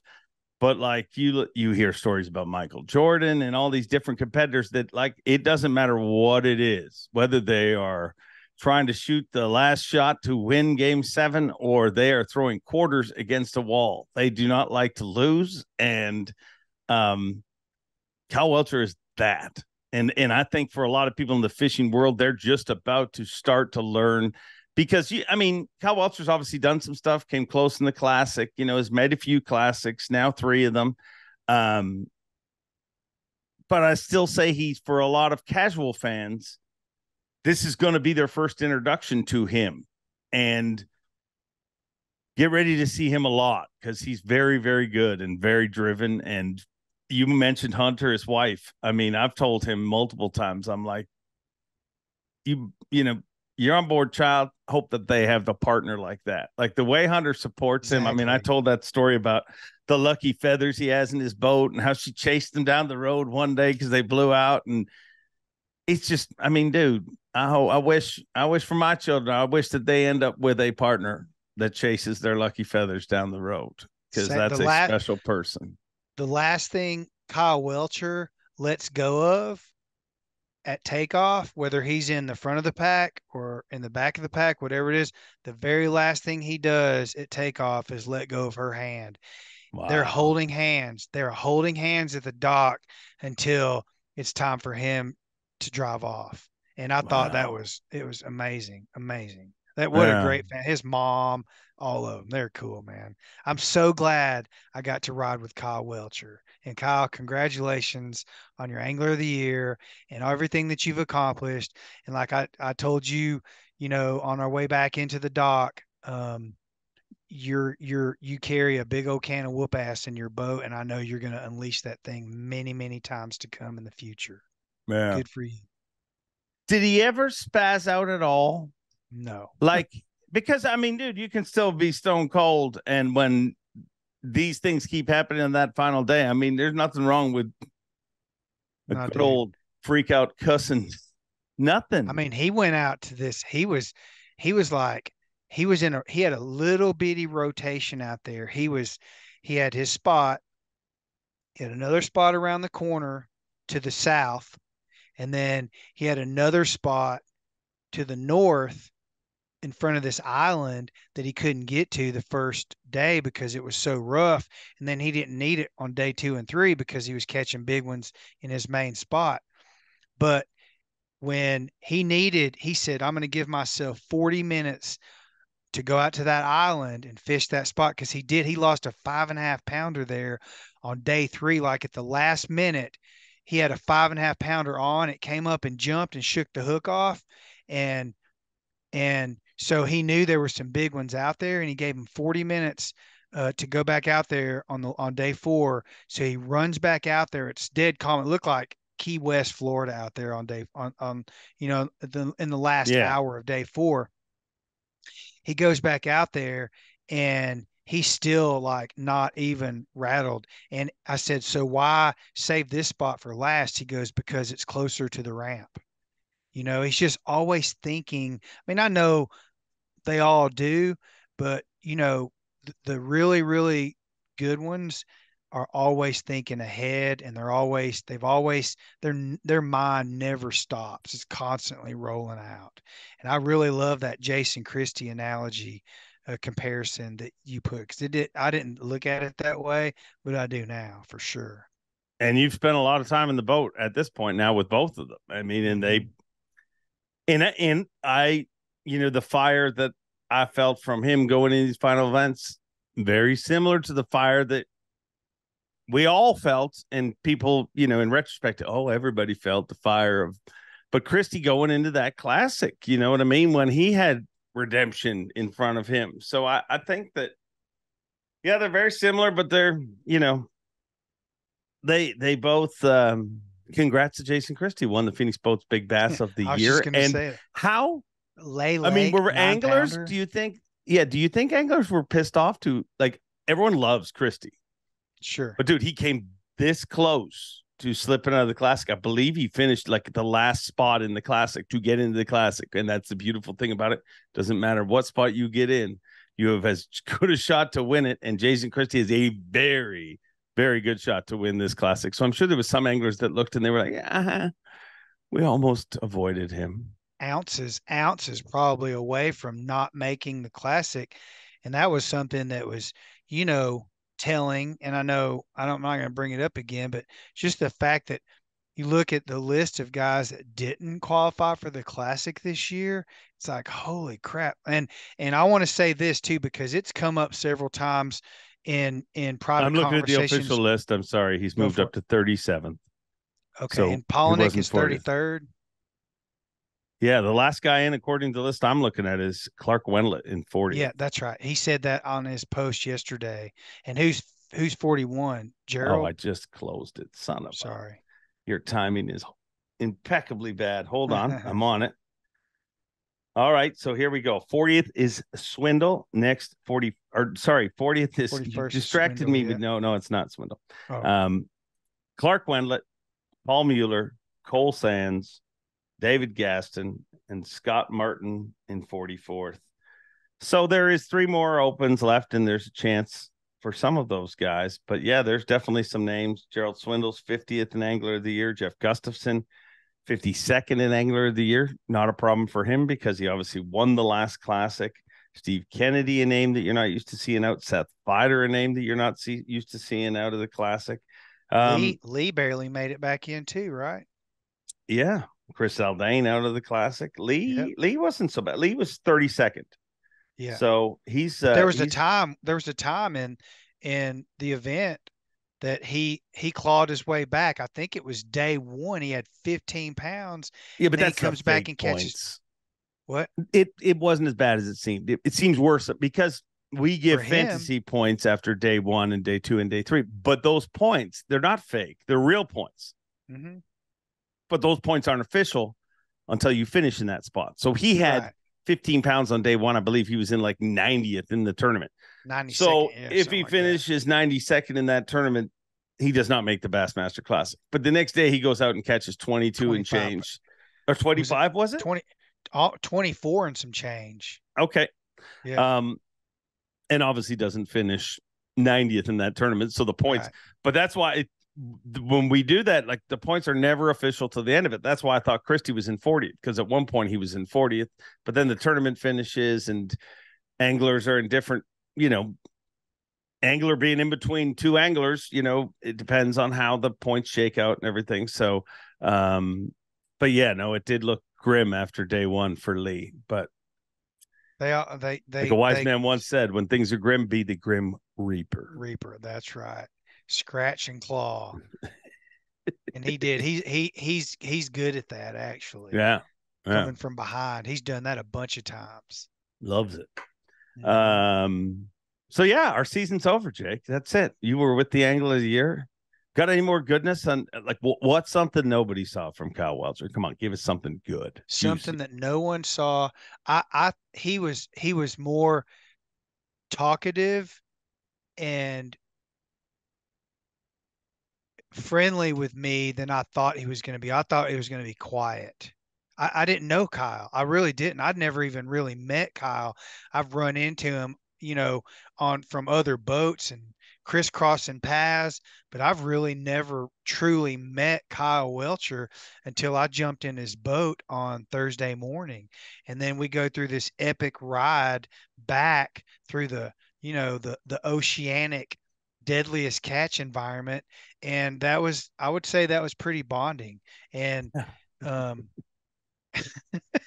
would say, and so I think, when we came to the dock on day 4, Scott Martin had just come in. He was in the top 10, and he asked Welcher what if he caught him.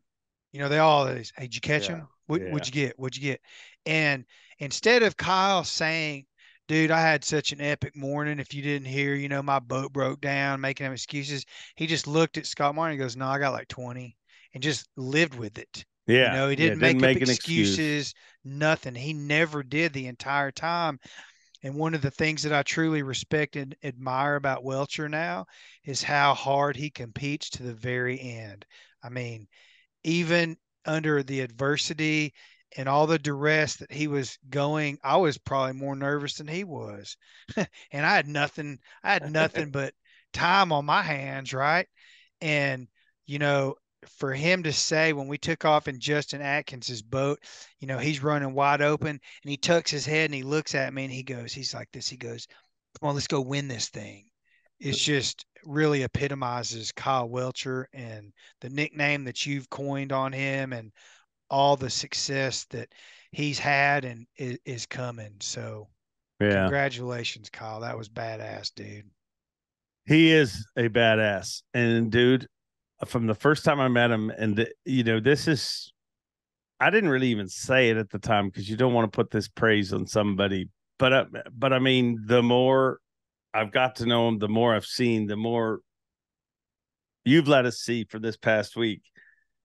It still rings so true, dude. He is like the perfect love child between the late great Aaron Martens and Kevin Van Dam. Like, I honestly, and from the first time I talked to him, I'm like, the way this guy thinks of things outside of the box, just so different. And so somebody could point a finger and be like, yeah, you're too much. You know what I mean? Like, oh, you don't eat bread. Your mind doesn't work fast enough. You know what I mean? Like some of the stuff that he doesn't do. Yeah. But to him, it's just like, wow, why would you? Like, you know what I mean? That's the Aaron side of it. You know what I mean? And then that killer of like, we are going to win. Yes. Is the Kevin, you know what I mean? It's there's so much of both of those guys in him. And I hear you 100% crystal clear. And if Kyle Welcher, let's say he cut his hair and he was just wearing a non-Welcher jersey and he was standing on in the front of the boat, I'm telling you, from the back deck, I've been on the boat with Kevin several times, and there is a physique similarity that if you didn't know who it was, it would remind you of Kevin Van Dam. I say that with confidence because I've been in the boat with both of them. And now that you say that, you brought that light to me a couple times today, Dave. the Jason Christie comparison, and I actually did think this guy thinks like Aaron Martins does. And Yeah. now that you say that, his physique he's 6'3", he's lean, he stands straight up, he's constantly facing forward. He got bait in the water all the time. He's very efficient with everything that he does, and that's Kevin Van Dam. Yeah. 100%. Yeah. I mean, in his rookie season, I mean, and it's not all, it's little things you see, but in his rookie season, there was an event, and I don't want to throw an angler under the bus, but there's an event we were at that an angler was making a long run. It was leading the event. And then second, third day, whatever it was, that said angler said, I'm not making that long run. It's, I'm staying close to home. And I was with Welcher standing there when he found out, like when somebody said, so-and-so's not running. And the look on his face, he was just like, what? Like it was, and it's a very similar look that you get from Aaron or Kevin, where it's just like, that doesn't even compute in my head. What do you mean you're leading? You don't, of course you're making that run. You know what I mean? Like Right. he's got all that and then some. Or coming in early, or all those things, not utilizing your time to the very end. And like I've said twice now, this will be the third time, the guy pulls up to that freaking red buoy with, 6 minutes to go and catches a 4-pounder. Literally, if it weighed 4 pounds and 6 ounces, he wins a century belt, and he accomplishes, 2 of the 3 big goals in front of him at that tournament. Yeah. Unbelievable. Yeah. And the only thing that kept him from it, I mean, what would have happened had he not had adverse, mechanical issues? We'll Who never know. knows? Who We'll knows? never know. We'll never know.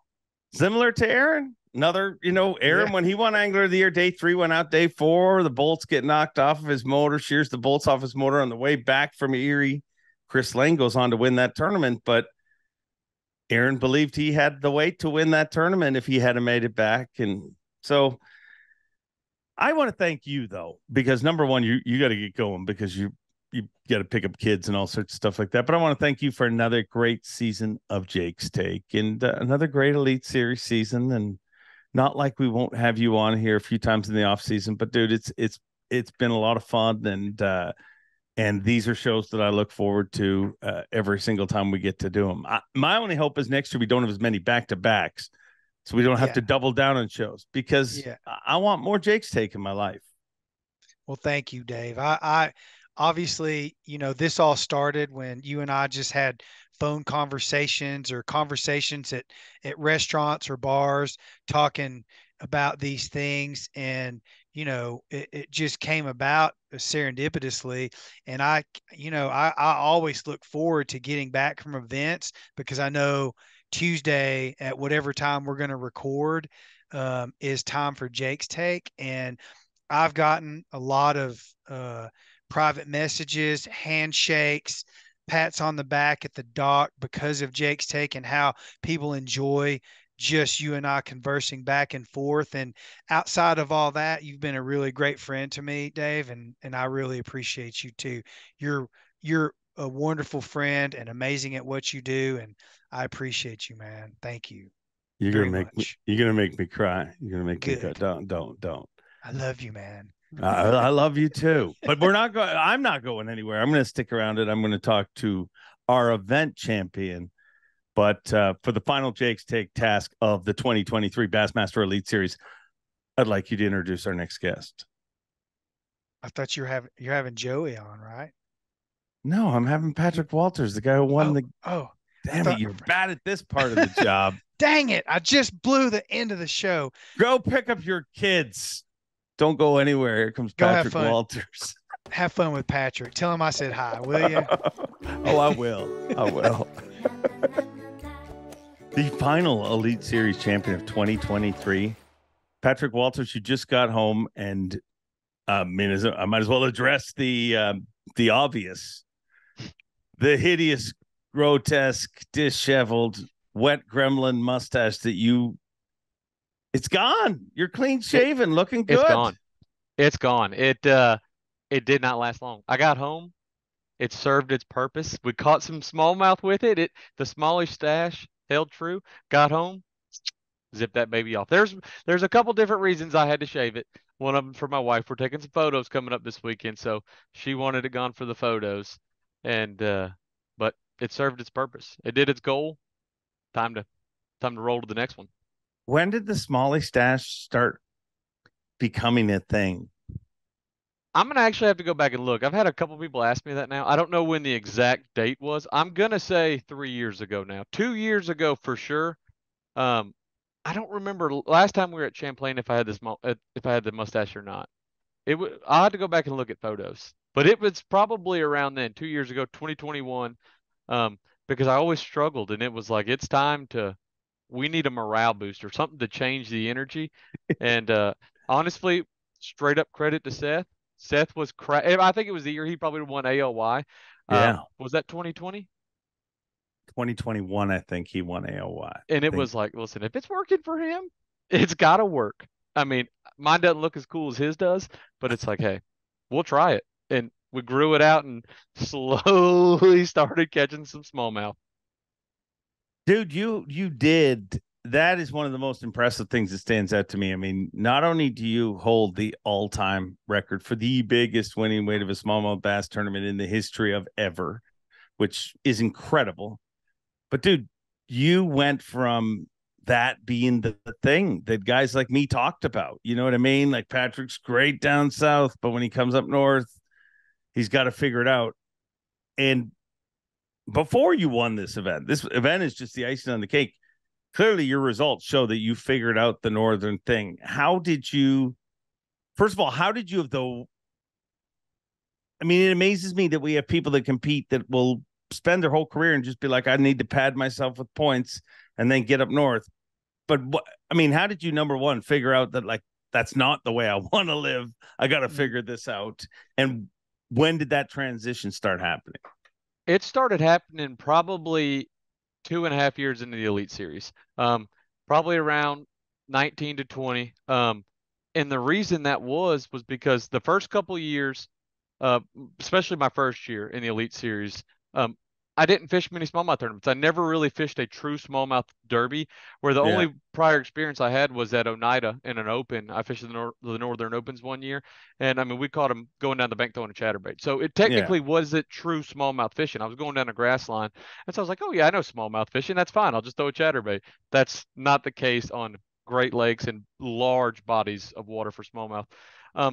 And it was 3 years in a row of ending the year at the St. Lawrence River, and driving home like white knuckling, never cut a check, never even had a chance, never even thought I was on the fish. Like the biggest bag I caught, I think in 3 years was 17 pounds. And that was a big bag for me. And so, I mean, you'd go to the river, I'd catch 14 pounds, 12 pounds. And it was just, you had that last tournament of the year, you drive home just mad, 16 hours on the way home to think about it.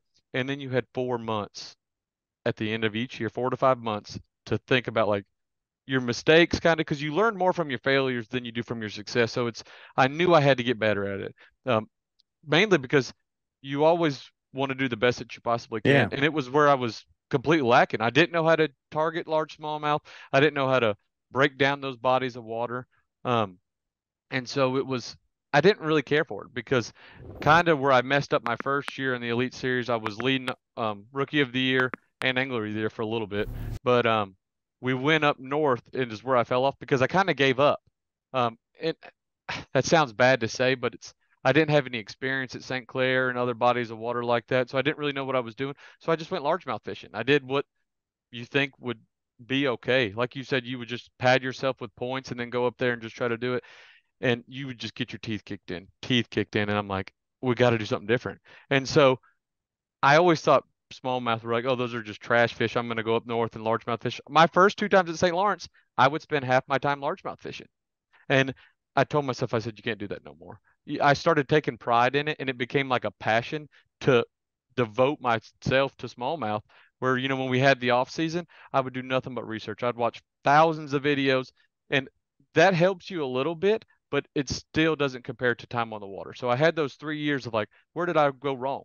And I'd watch all the Bass Live coverage, watch how the people who were catching them do it. I mean, the Johnstons are the best smallmouth anglers in the world, and they're my motivation for smallmouth, because to me, they are the best, some of the best out there. No doubt. They're going to catch them every single time. I don't care if it's St. Clair, Champlain.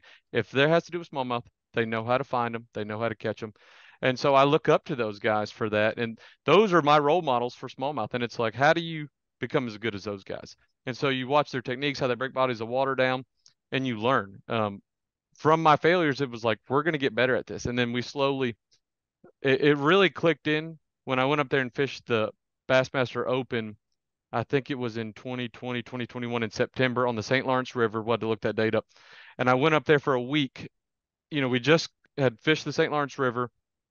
I was in chance for Angler of the Year. That's the year that Seth won. And I bombed that first day. A bunch of mistakes I made. But then the second day I rallied, caught 20 pounds. I ended up catching big fish in that tournament, had a 6.5. And I was like, okay, like I feel like I'm getting a better grasp on this. And then we went up there for that Open, and I spent a week up there just looking at different stuff where you don't have that pressure on you of an Elite Series practice, because the only time I had a fishing up north was in a practice tournament. And when you're practicing for Elite Series, there's so much pressure on you. You're like trying to find fish, you're running around. You don't get to take your time and take a deep breath. So when I got up there for that Open, it was like you could breathe, you could fish around and be like, why are these fish on this spot? What are they doing here? And so I ended up, this actually where Chris Johnston also messed up. I ended up catching him pretty good in that tournament. I think I had like 21 pounds the first day, caught 24 pounds the second day, was in the cut to make my first top 10 at the St. Lawrence River in that Open. And Chris Johnston weighed in dead last, cracked the biggest bag in the tournament, 26 pounds, knocked me to 11. And it was like, fired me up. I missed the cut. I was so close. And then it's like, I'm going to get redemption on that pond. I'm going to catch him there somehow, some way. And so just spending the time there, learning it, and taking pride in it, loving what you do. It's like, now if I go above the Mason-Dixon line, we don't even pack largemouth gear. I'm not even thinking about green ones. It's smallmouth only, 100%. The biggest water you can get in, the longest runs you can make. It's like, I'm willing to go as far as you can go to catch smallmouth. I mean, we all have the best equipment in the game. The boats are going to get there as long as you take your time.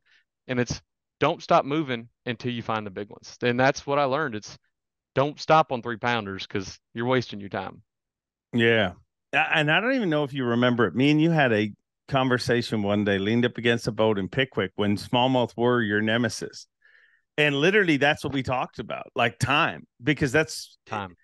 Because you go up there and you pre-fish and you're pre-fishing for an event. You need to spend weeks out there and realize, number one, how, and this sounds wrong, but how simple it is. Like, because it's really easy to turn into a science project, but it can go, like, literally, if you have the right 10 minutes and the rest of the day is crap, you can weigh 27 pounds. You're a hero. Yeah. And I remember that conversation to this day. It's like, Patrick, you're good. You could be good at it. Just fish. It's simpler than we think. And I'd always overcomplicate it. Always. You just trying to look, you put a Southern mentality on it. Like, oh, they're in this creek, they're transitioning back. It's like, no, just go find them.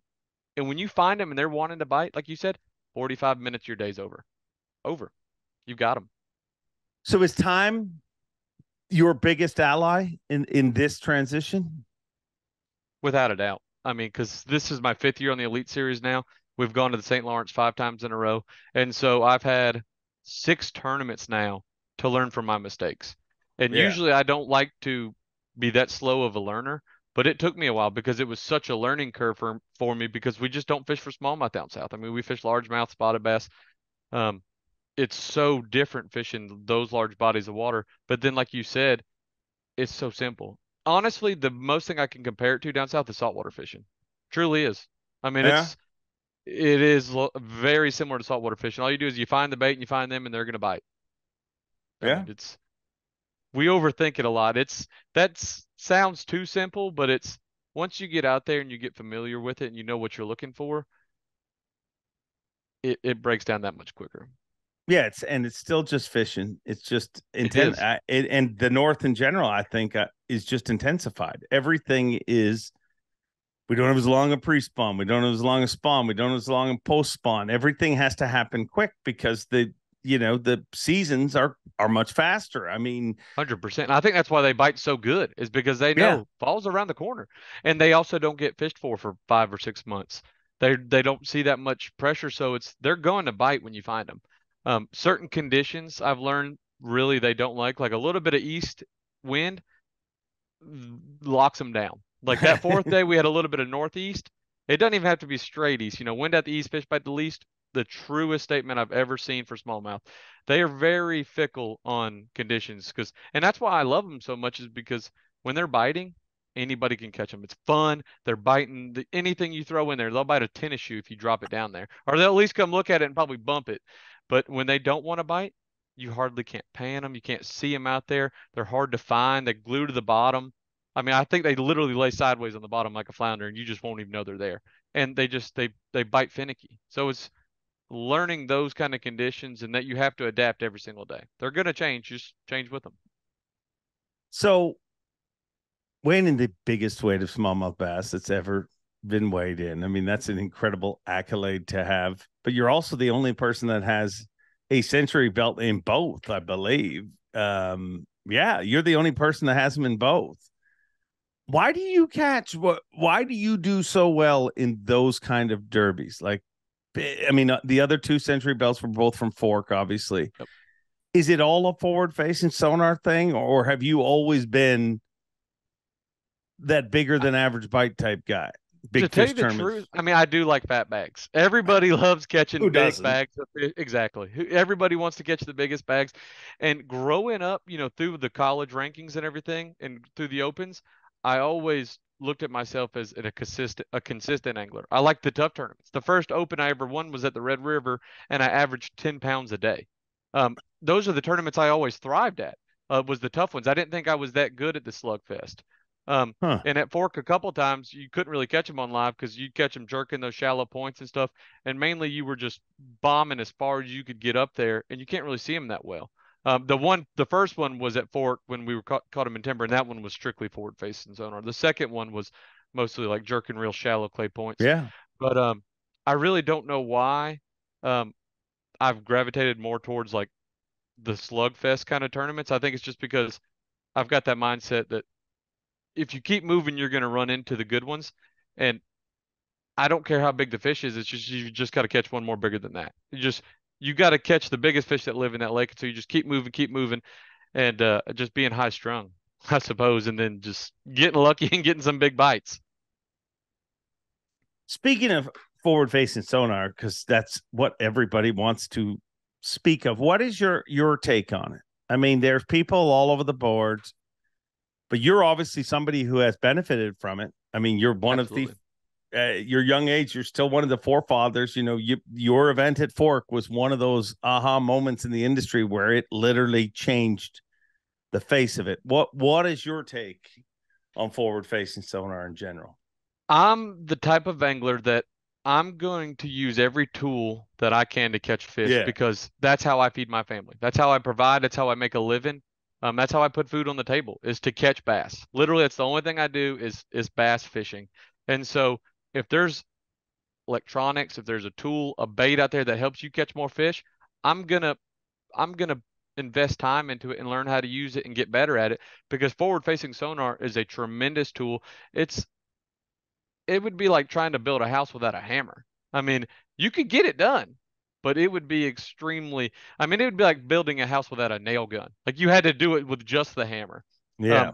And so that's how I look at it. It's a tool. It helps you break down water more efficiently, because when we have to go to a new body of water and you only have 3 days, you have to be better than the locals on that body of water in just 3 days of fishing. Yeah. We've never been there. So you need to break down the depth they're in, where's the bait at, what kind of structure are they on, and that's what forward-facing sonar allows you to do. If they took it away tomorrow, I would adapt. I would do something different. I'd go back to my roots. People are like, oh, he only catches them for forward-facing sonar. Well, you can look at the track record. Before we ever got it in 2020, I mean, we got to where we're at. We made the Elite Series without it through the Open. So you just have to adapt to what's out there. And it is still instincts. You still have to know how to catch the fish. You have to know where to look for the fish are at. And you have to be efficient in the day. You have to be an efficient angler, because time is money. I mean, you have to still catch the 5 biggest fish better than everybody else. And everybody on the Elite Series has the same exact tools as everybody else. Yeah. So just use them to your advantage. That's how I look at it. Do you think it is something that there's a potential that it would be made illegal in some way at some point? I don't see it. I see, they're talking, supposedly they might restrict the number of live sonars you might have or stuff like that. I don't see them completely banning it because some of BASS's biggest sponsors are electronic companies. I mean, if you go watch Bass Live, how many Humminbird commercials, Johnson Outdoor commercials do you see? How many Garmin commercials do you see? And Lowrance, I mean, that's some of their biggest sponsors and revenue. So if they were like, hey, we're putting a ban on it where you can only have one live sonar transducer, and you're telling me now you're hindering that company from saying, oh, well, they can only have one on their boat. So that's now preventing all their customer base from only buying one instead of potentially buying two or three.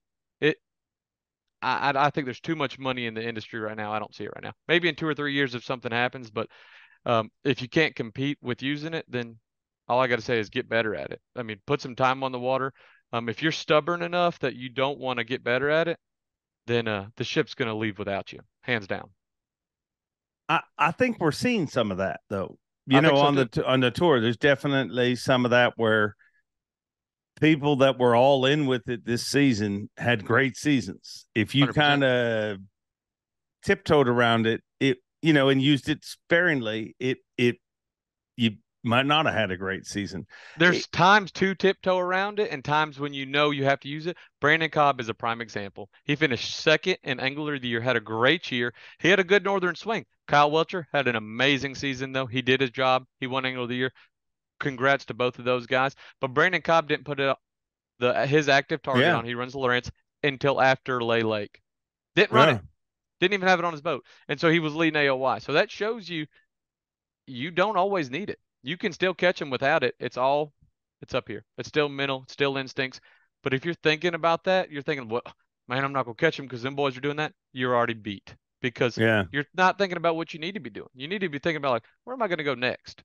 What's this weather going to do? Where are these fish at? And you're complaining about somebody catching them on a scope or something. This is a wormhole and it can go on forever. Oh, but yeah. The only thing is it's 100% mental and you have to it's a battle within yourself for each angler. It's get better at it or get left. Yeah. I don't know what the future of it is. It's such an interesting topic. I mean, because I agree with you that they put an awful lot of money into the industry. They do. That being said, I don't think I hate if that is the final decision. I hate that that's the decision because I'd that's be like fine saying with it either way. Yeah, because if we took it to a poll in the group, Bass, that's what I'm saying. We need to stick together no matter what, all the anglers. And if we come to a majority decision, hey, that's what the majority wants. If they think that's what's better for the sport as a whole, then that's the route we go. That's how I look at it. I'm easygoing. I'm just going to do whatever I can to help me catch fish. And so if there's a tool out there, if there's a type of technology, I'm going to try to learn it because why would you not? Yeah. I think that the one group of people that has no decision to make is you guys.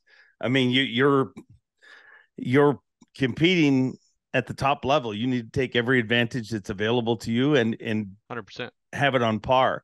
Do you think how do you think it would come out if we had a vote? Like if the anglers alone were in charge of it, if there was a vote tonight, how do you think the results 60-40. It'd be close. For or against, or it could go either way. 60-40, we would still keep it, but it would be 40%. I think it'd be right there at it. I think it'd be closer than we anticipated though. Yeah. Like I think it would be like, wow, that many people don't want it. But I think it's such a great tool for breaking down bodies of water faster. Because I can promise you right now, if we would not have had that at Lake Champlain or St. Lawrence, but St. Lawrence, we would never have broke 100 pounds. But at Champlain, a big bag would have been 15 pounds a day. Mainly because how tough fishing was. The fishing bite was tough. You couldn't catch them jerking grass lines. You couldn't catch them on topwater. Nobody was catching them on Carolina rigs. The actual fishing bite on Champlain was just tough fishing. The fish were just so suspended. They were chasing bait that if you didn't have forward facing zone on them, you weren't going to catch them. So the weights would drastically decrease. We wouldn't make these fisheries look good. Nobody would hardly want to go to these fisheries. So now these counties are paying all this money to Bass to bring us to these bodies of water, and now we're not showcasing what their true potential is. Because when the elites show up, whatever the winning weight is in the club tournaments at that time, that's what like 10th place might be. I mean, they're going to flat out catch them.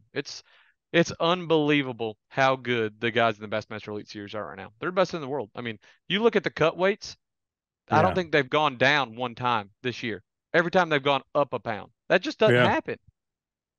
Yeah. It's everywhere. They go up. I mean, it's, trust me, as a tournament MC, there's many times where I'm like, clearly my mind is not always on my job. You don't have to hang out with me for a long time to realize I'm all over the place. But there's a lot of times where I'm like, thank God. Like, because I mean, you got It people makes your job that catching much them. easier.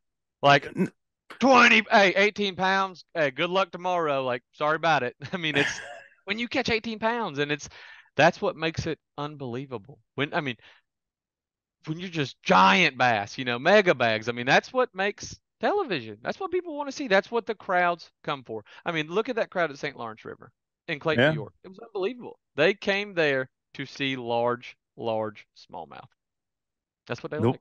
Well, they definitely saw it. I mean, 4 bags over 100 pounds, and Cal Welcher just a few ounces from it. How painful was that? I mean, you want to win the tournament, but to see him have the season he had and be 4 ounces short of the Century Club. True. Um, I had no idea that he broke down until we got back to check in, and I saw him at the dock, and I said, "Where were you today?" I said, because every day he's been passing me. His boat was faster than mine. And so I went out boat one and we left out of there. And I'm like, all right, he's probably going to pass me around this corner.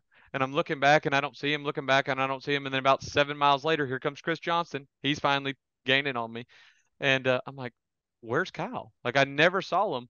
And the fact, this truly showed me that it was his year. When things are meant to be, it's meant to be. Kyle had a great year. And you're telling me the day after he locks up ALY, he has mechanical issues. It gives me chill bumps because it's like that's when it's like everything held together until it was like, okay, whew, you won, yeah. you got it, you did what he meant to do, and I kudos for him to staying level headed out there and still catching 20 pounds. I can't believe. I mean, everybody else, you'd be getting worried. I mean, I was fishing some stuff and I was like, this stuff's getting tough. Like they're not biting like I thought they were. And for him not to get out there till 10:30 or 11 o'clock, whenever it was, and still catch 20 pounds, it, that 4 ounces would hurt Yeah. badly. Yeah. No. And dude, it's an incredible season. The funny thing was, Unbelievable. and I already talked about it with Jake, but like his mindset the whole way through it, even with all that, was like, we're going to go win this tournament. Like until the very end, he 100%. was, That's the mindset you keep. Go to win. is that the If you mindset shoot you need to have to compete on the elites? 100%, because if you're Yeah. shooting for a check, you don't get paid. Because if you shoot for the check range, like, okay, say we all knew that the cut was probably going to be 20 pounds a day at the St. Lawrence. And I had a couple places I think I could go catch 20 pounds. Um, but it was max 20. I never went to them because 20 pounds that gets you in the check. Maybe. Like there's a good chance you might not even make the cut. But if you go to a place where you think you can catch 25 and up and shoot for the win, then if you catch 20 pounds, you still make the cut. Yeah. But you still have the chance at 25. Always shoot for the win. I mean, Brandon Polonick's always said that. I mean, do the best that you possibly can. Aim for the win every single time, and then you'll fall where you fall. And it's usually in the check range. Well, you usually fall in the right range of things and have had incredible Elite Series career and another great season this year. I mean, 4 cuts. I mean, you the only guy who made more cuts than you was Koya, who made 5 cuts. Unbelievable. He had a great year too.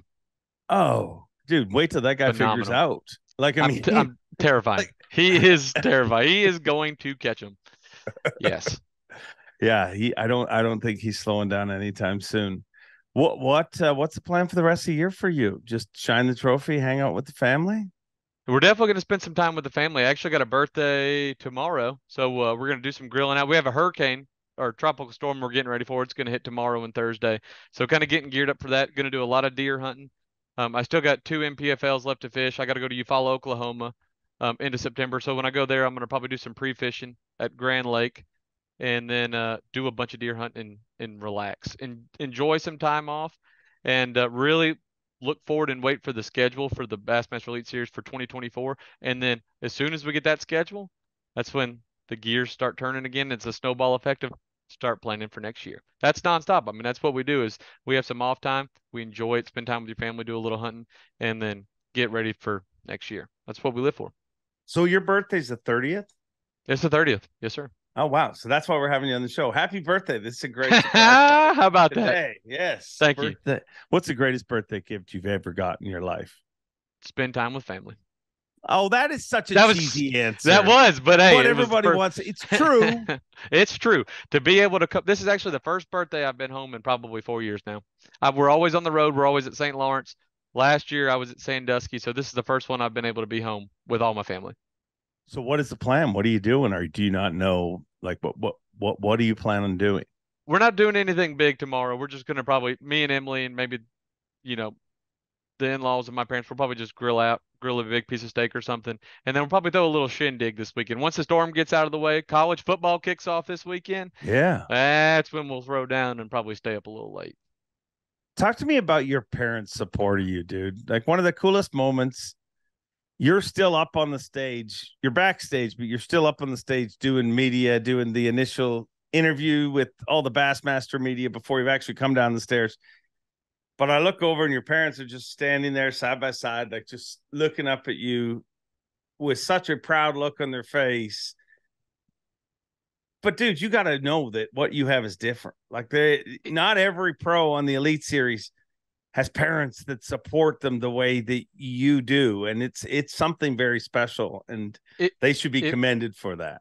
It really is. I can never thank them enough. I can never repay them enough. Trust me, I am so thankful to have them there for their support and just for them to be able to share those memories with me as well.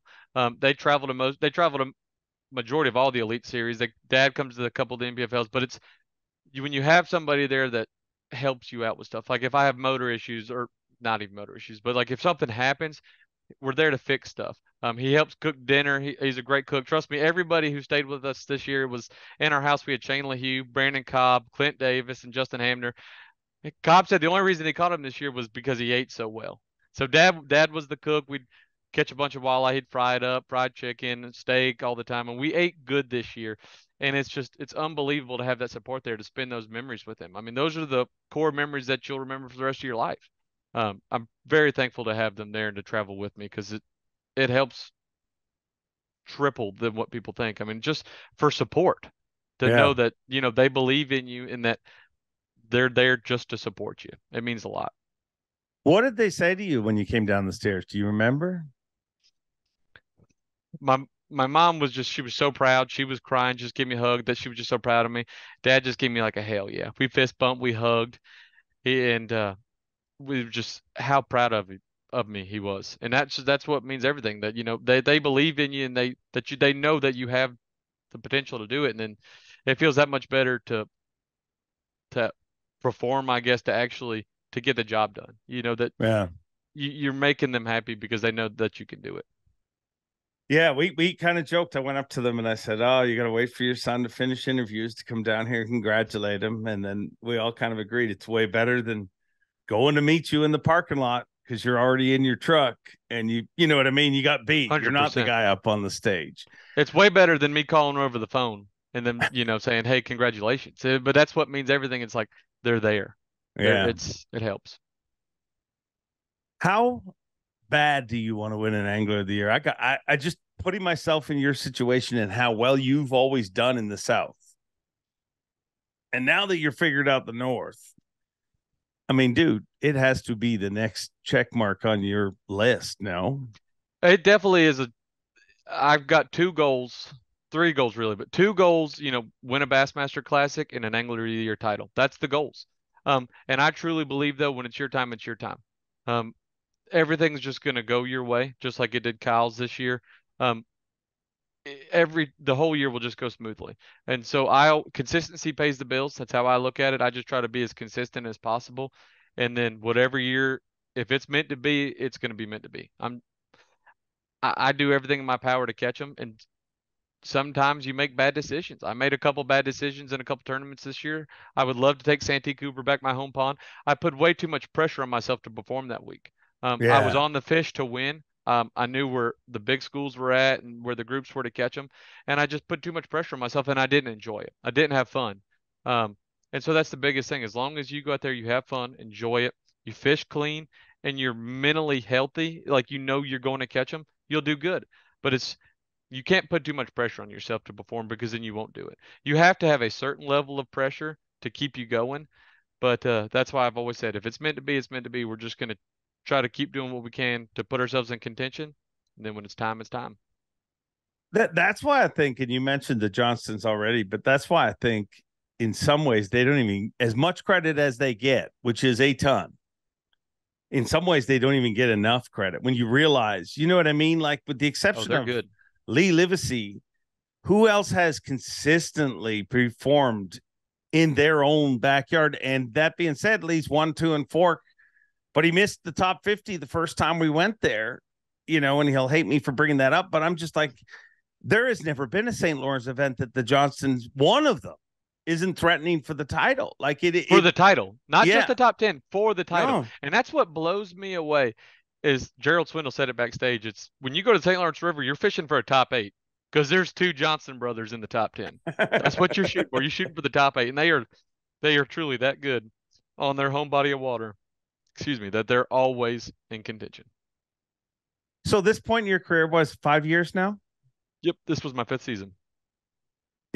Where's your career at? But before you fished your first Elite, when you knew you were going to fish the Elites and it was coming up, where's your career at in your head versus what you had? I'm sure at that point you hadn't thought in 5 years I'll be here, but I mean, you have to feel like things are going incredibly well. No, I to tell you the truth, I couldn't even tell you where I thought I was going to be at. I just knew that I wanted to catch them and do everything I could to catch them, and then let the cards fall where they fall. You never predicted like, hey, in 5 years this is where you would be, but I have zero complaints, no regrets. Wouldn't change a thing, because if you could go back and redo it again, you may never cash another check. So that's why I only look forward. I've been truly blessed to have a great 5 years on the Elite Series. It's hard to believe it's been 5 years. I feel like I've only been here 2 seasons. I feel like I'm still a rookie. I feel like I still am out there half the time not knowing what I'm doing. You're just out there breaking it down every day, just fishing. But to be able to fish for a living, and to provide for my family, put a roof over our heads and dinner on the table, it's like, I'll take that every day of the week. Yeah. I mean, dude, I think you got your priorities right. And happy birthday. That's all. That's the reason I wanted to do this show, because I knew it was your birthday. We don't air till Wednesday, so it'll be your birthday when this airs. And what better gift to have for your birthday than another beautiful blue trophy? And this one was an exercising of the demon that was smallmouth. Nobody will. I mean, the next time somebody says that stuff about you, you get to slap them right in the mouth. Like, that's why this win means more than the first one. The first one was like, okay, you can do it. Like, you can win an Elite Series event because you just don't know. These are the best guys. But the second one, it's the validation that it's like, whew, you can do it. But to do it on smallmouth, to see how far we've truly come, that's what means everything, because I was so bad at it. And now it's like I love smallmouth fishing so much. I take pride in it. It's like, we can do this. This shows you. It's like, smallmouth's the deal. It really is. And then that mustache had some power. You made a promise to me on stage. Did you keep the clippings, or did you just like forget about our promise? I did forget about the promise. I did just shave it. I straight up shaved it off and flushed it down the sink. I will grow out another one though. I'll do it with my hair follicles. No, it's not. I don't know where the hair's from now. I knew where that hair was. I don't want to. I have to take some off my dog. Dude, congratulations, happy birthday, and man, just keep on hammering, because that's, I mean, if there's any knock on your entire career, it is that your career's been great. You know what I mean? Like, you haven't had any, seemingly from the outside, any ups and downs. But that's also because of the incredible amount of work that you put in, and for you to turn around the smallmouth thing and now hold the all-time record. Enjoy it, dude, because you've worked your ass off to get here. It didn't come just with ease. And congrats, Dave. I appreciate it. Truly, it means a lot. That's why when you announced the 105 pounds and we held that trophy up, I was like, Dave, I just need a hug, because it was like, I knew you were like pulling 3 hugs. It was there. And I know. The first 2 were so weird and awkward. It was Ricky Bobby. I didn't know what to do with my hands, so I was like, Dave, I just need a hug. Like, we did it. We got the win. Just give me a hug, please. Yes. You were like, I'll give you a hug. Give me another one. And then I said, let's have a real hug. And we hugged. Absolutely. Because, dude, I love that's the coolest thing about my job. To me, I'm just yelling stuff when you guys are holding up fish, but I love watching how somebody can come and be this unknown rookie that did some stuff in collegiate fishing, but will it pan out? And 100%. watch You get your to see the high evolution and the from, lows. yeah, You get to but from follow that everybody from start to first finish. day at the St. John's River, you know what I mean? And you just see, oh, he made a top 10 there. And I've watched you kind of really evolve into, I would say that you're more comfortable being yourself now than you have been through your entire career. Would you not agree with that? 100%. Because now it's, even this year, you learn every single tournament. Like Santee Cooper just still sticks in my head of how much stress I put on myself. And I don't usually do that. I don't put that much stress on myself. I'm just very easygoing. But I put a lot of pride in like your work that you want to catch them. So you put that kind of level of pressure, but that was I was overthinking it. And so it's when you go back to having fun, and that's what I did at Champlain and St. Lawrence. I went and had fun, had a great time. I didn't know I was going to catch that much weight. I had no idea. I mean, I thought I could catch enough to, to try to make the cut and have a top 10. And it's like, well, if you catch it, you have a good day. It's like you'll put yourself in contention. But it's like if you go out there and you have fun, you're just out there laughing. It's crazy how much better your decisions are and how well you catch them. And that's what the biggest thing is, just enjoy it. It's fishing. That's what we're here for. Yeah. It's such a hard thing to do when you're not, though. Like when you say it is like, so it's hard. going the other direction, like, oh, just be happy, have fun. Well, that's you know what I mean? It's like pouring gas on a fire. It doesn't work. Yeah. It does. So it takes a while to right that ship, but it's you just got to be optimistic. You have to every night you go to bed, you got to hit the refresh button and start over. That's the only thing you can do is start over, start fresh, clear mind, and attack that day. It's a great way to look at the. Oh, I got one more question I got to ask you because I have to give you an opportunity to defend yourself because just a few weeks ago on this very show, your buddy Brandon Cobb said, I asked him, he said he was horrible at practice. He said, I'm just really bad at it. I never know what I'm on. And I said, who's good at practice? And he gave a few names, and one of the names he gave was you. He said, Patrick is very good at practice. He said he's in great practice, but he's a liar. He does not tell us the truth.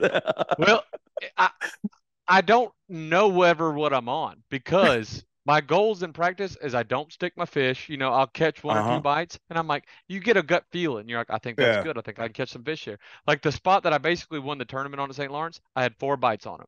I caught 2 of them. One was a 5, one was a 4 something, and I hooked 2 more, and they felt big. One jumped off. It looked huge, and I was like, "There's some fish there. Like I'll go back to that. That spot feels good." But my goal is to run and cover the whole body of water. I want to see everything, and I don't stick the fish. And then you make mental notes of like, this area was good, this area was good. They were kind of on this kind of structure. This is where the bait's at. And then during the tournament is when I break it down. I don't ever break it down in practice, so I don't know truly what weight I'm on. I don't know what I can expand on catch. it through the event. And so, like, even during the event, I was pre-fishing, looking for new stuff because when you go I went 138 miles the first day of practice in Ontario. The water was calm, so you can move around. And so that's where I wanted to see what sections of the lake were good, where the fish were going to be at. And then you try to fish the conditions. And so you try to accomplish the most amount you can in practice, but you're not sticking fish. I'm not going to sit on one spot and catch 5 fish. You don't do that. You just get a gauge on what's there, how good is it. And then in the tournament, you go there and start leaning on them, and you see how good it actually is. Next thing you know, you're weighing 28 pounds. It's just how simple it is. Not me. Trust me. I was like, maybe I'll catch 25 there. And then that day was every time you just cast the 1 yard, oh, it's a 5-pounder. It was like Cobb at Fork. Just, oh my God, 5-pounder. Just amazing. So you're saying the Cobb is actually a liar. You're not a liar. You just don't know. We just both don't know what we're on. We tell the truth. He's the same way.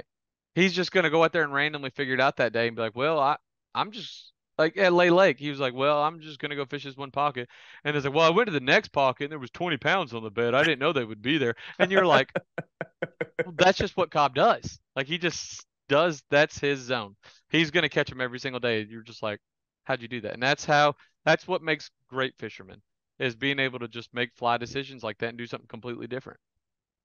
Well, you are definitely one of those great fishermen, and it's great to have you on the Elite Series, the all-time record holder for the biggest winning margin in Elite Series history and the biggest smallmouth bass weight. Wow, what a freaking resume, dude. If I were you, I'd just walk around naked with all the belts and have people yelling stuff behind me. That's people like me aren't mature enough to handle that kind of success.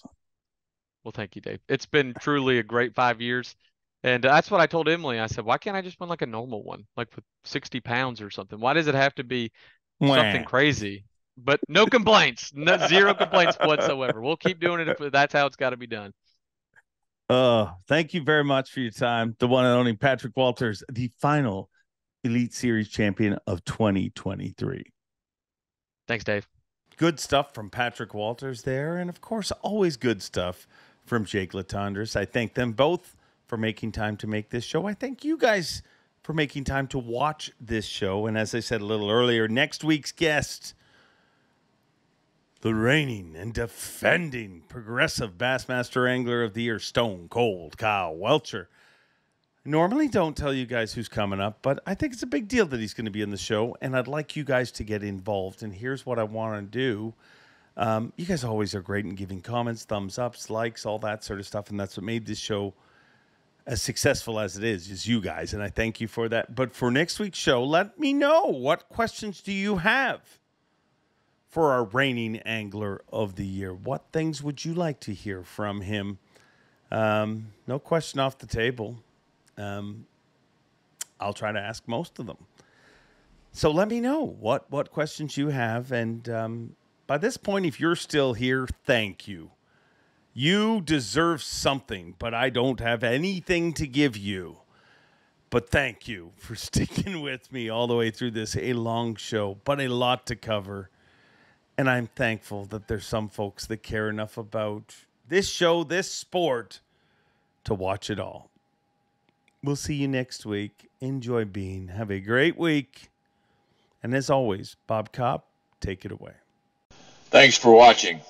Please like, comment, and subscribe, because Bob Cobb of the Bassmasters told you to. You hear?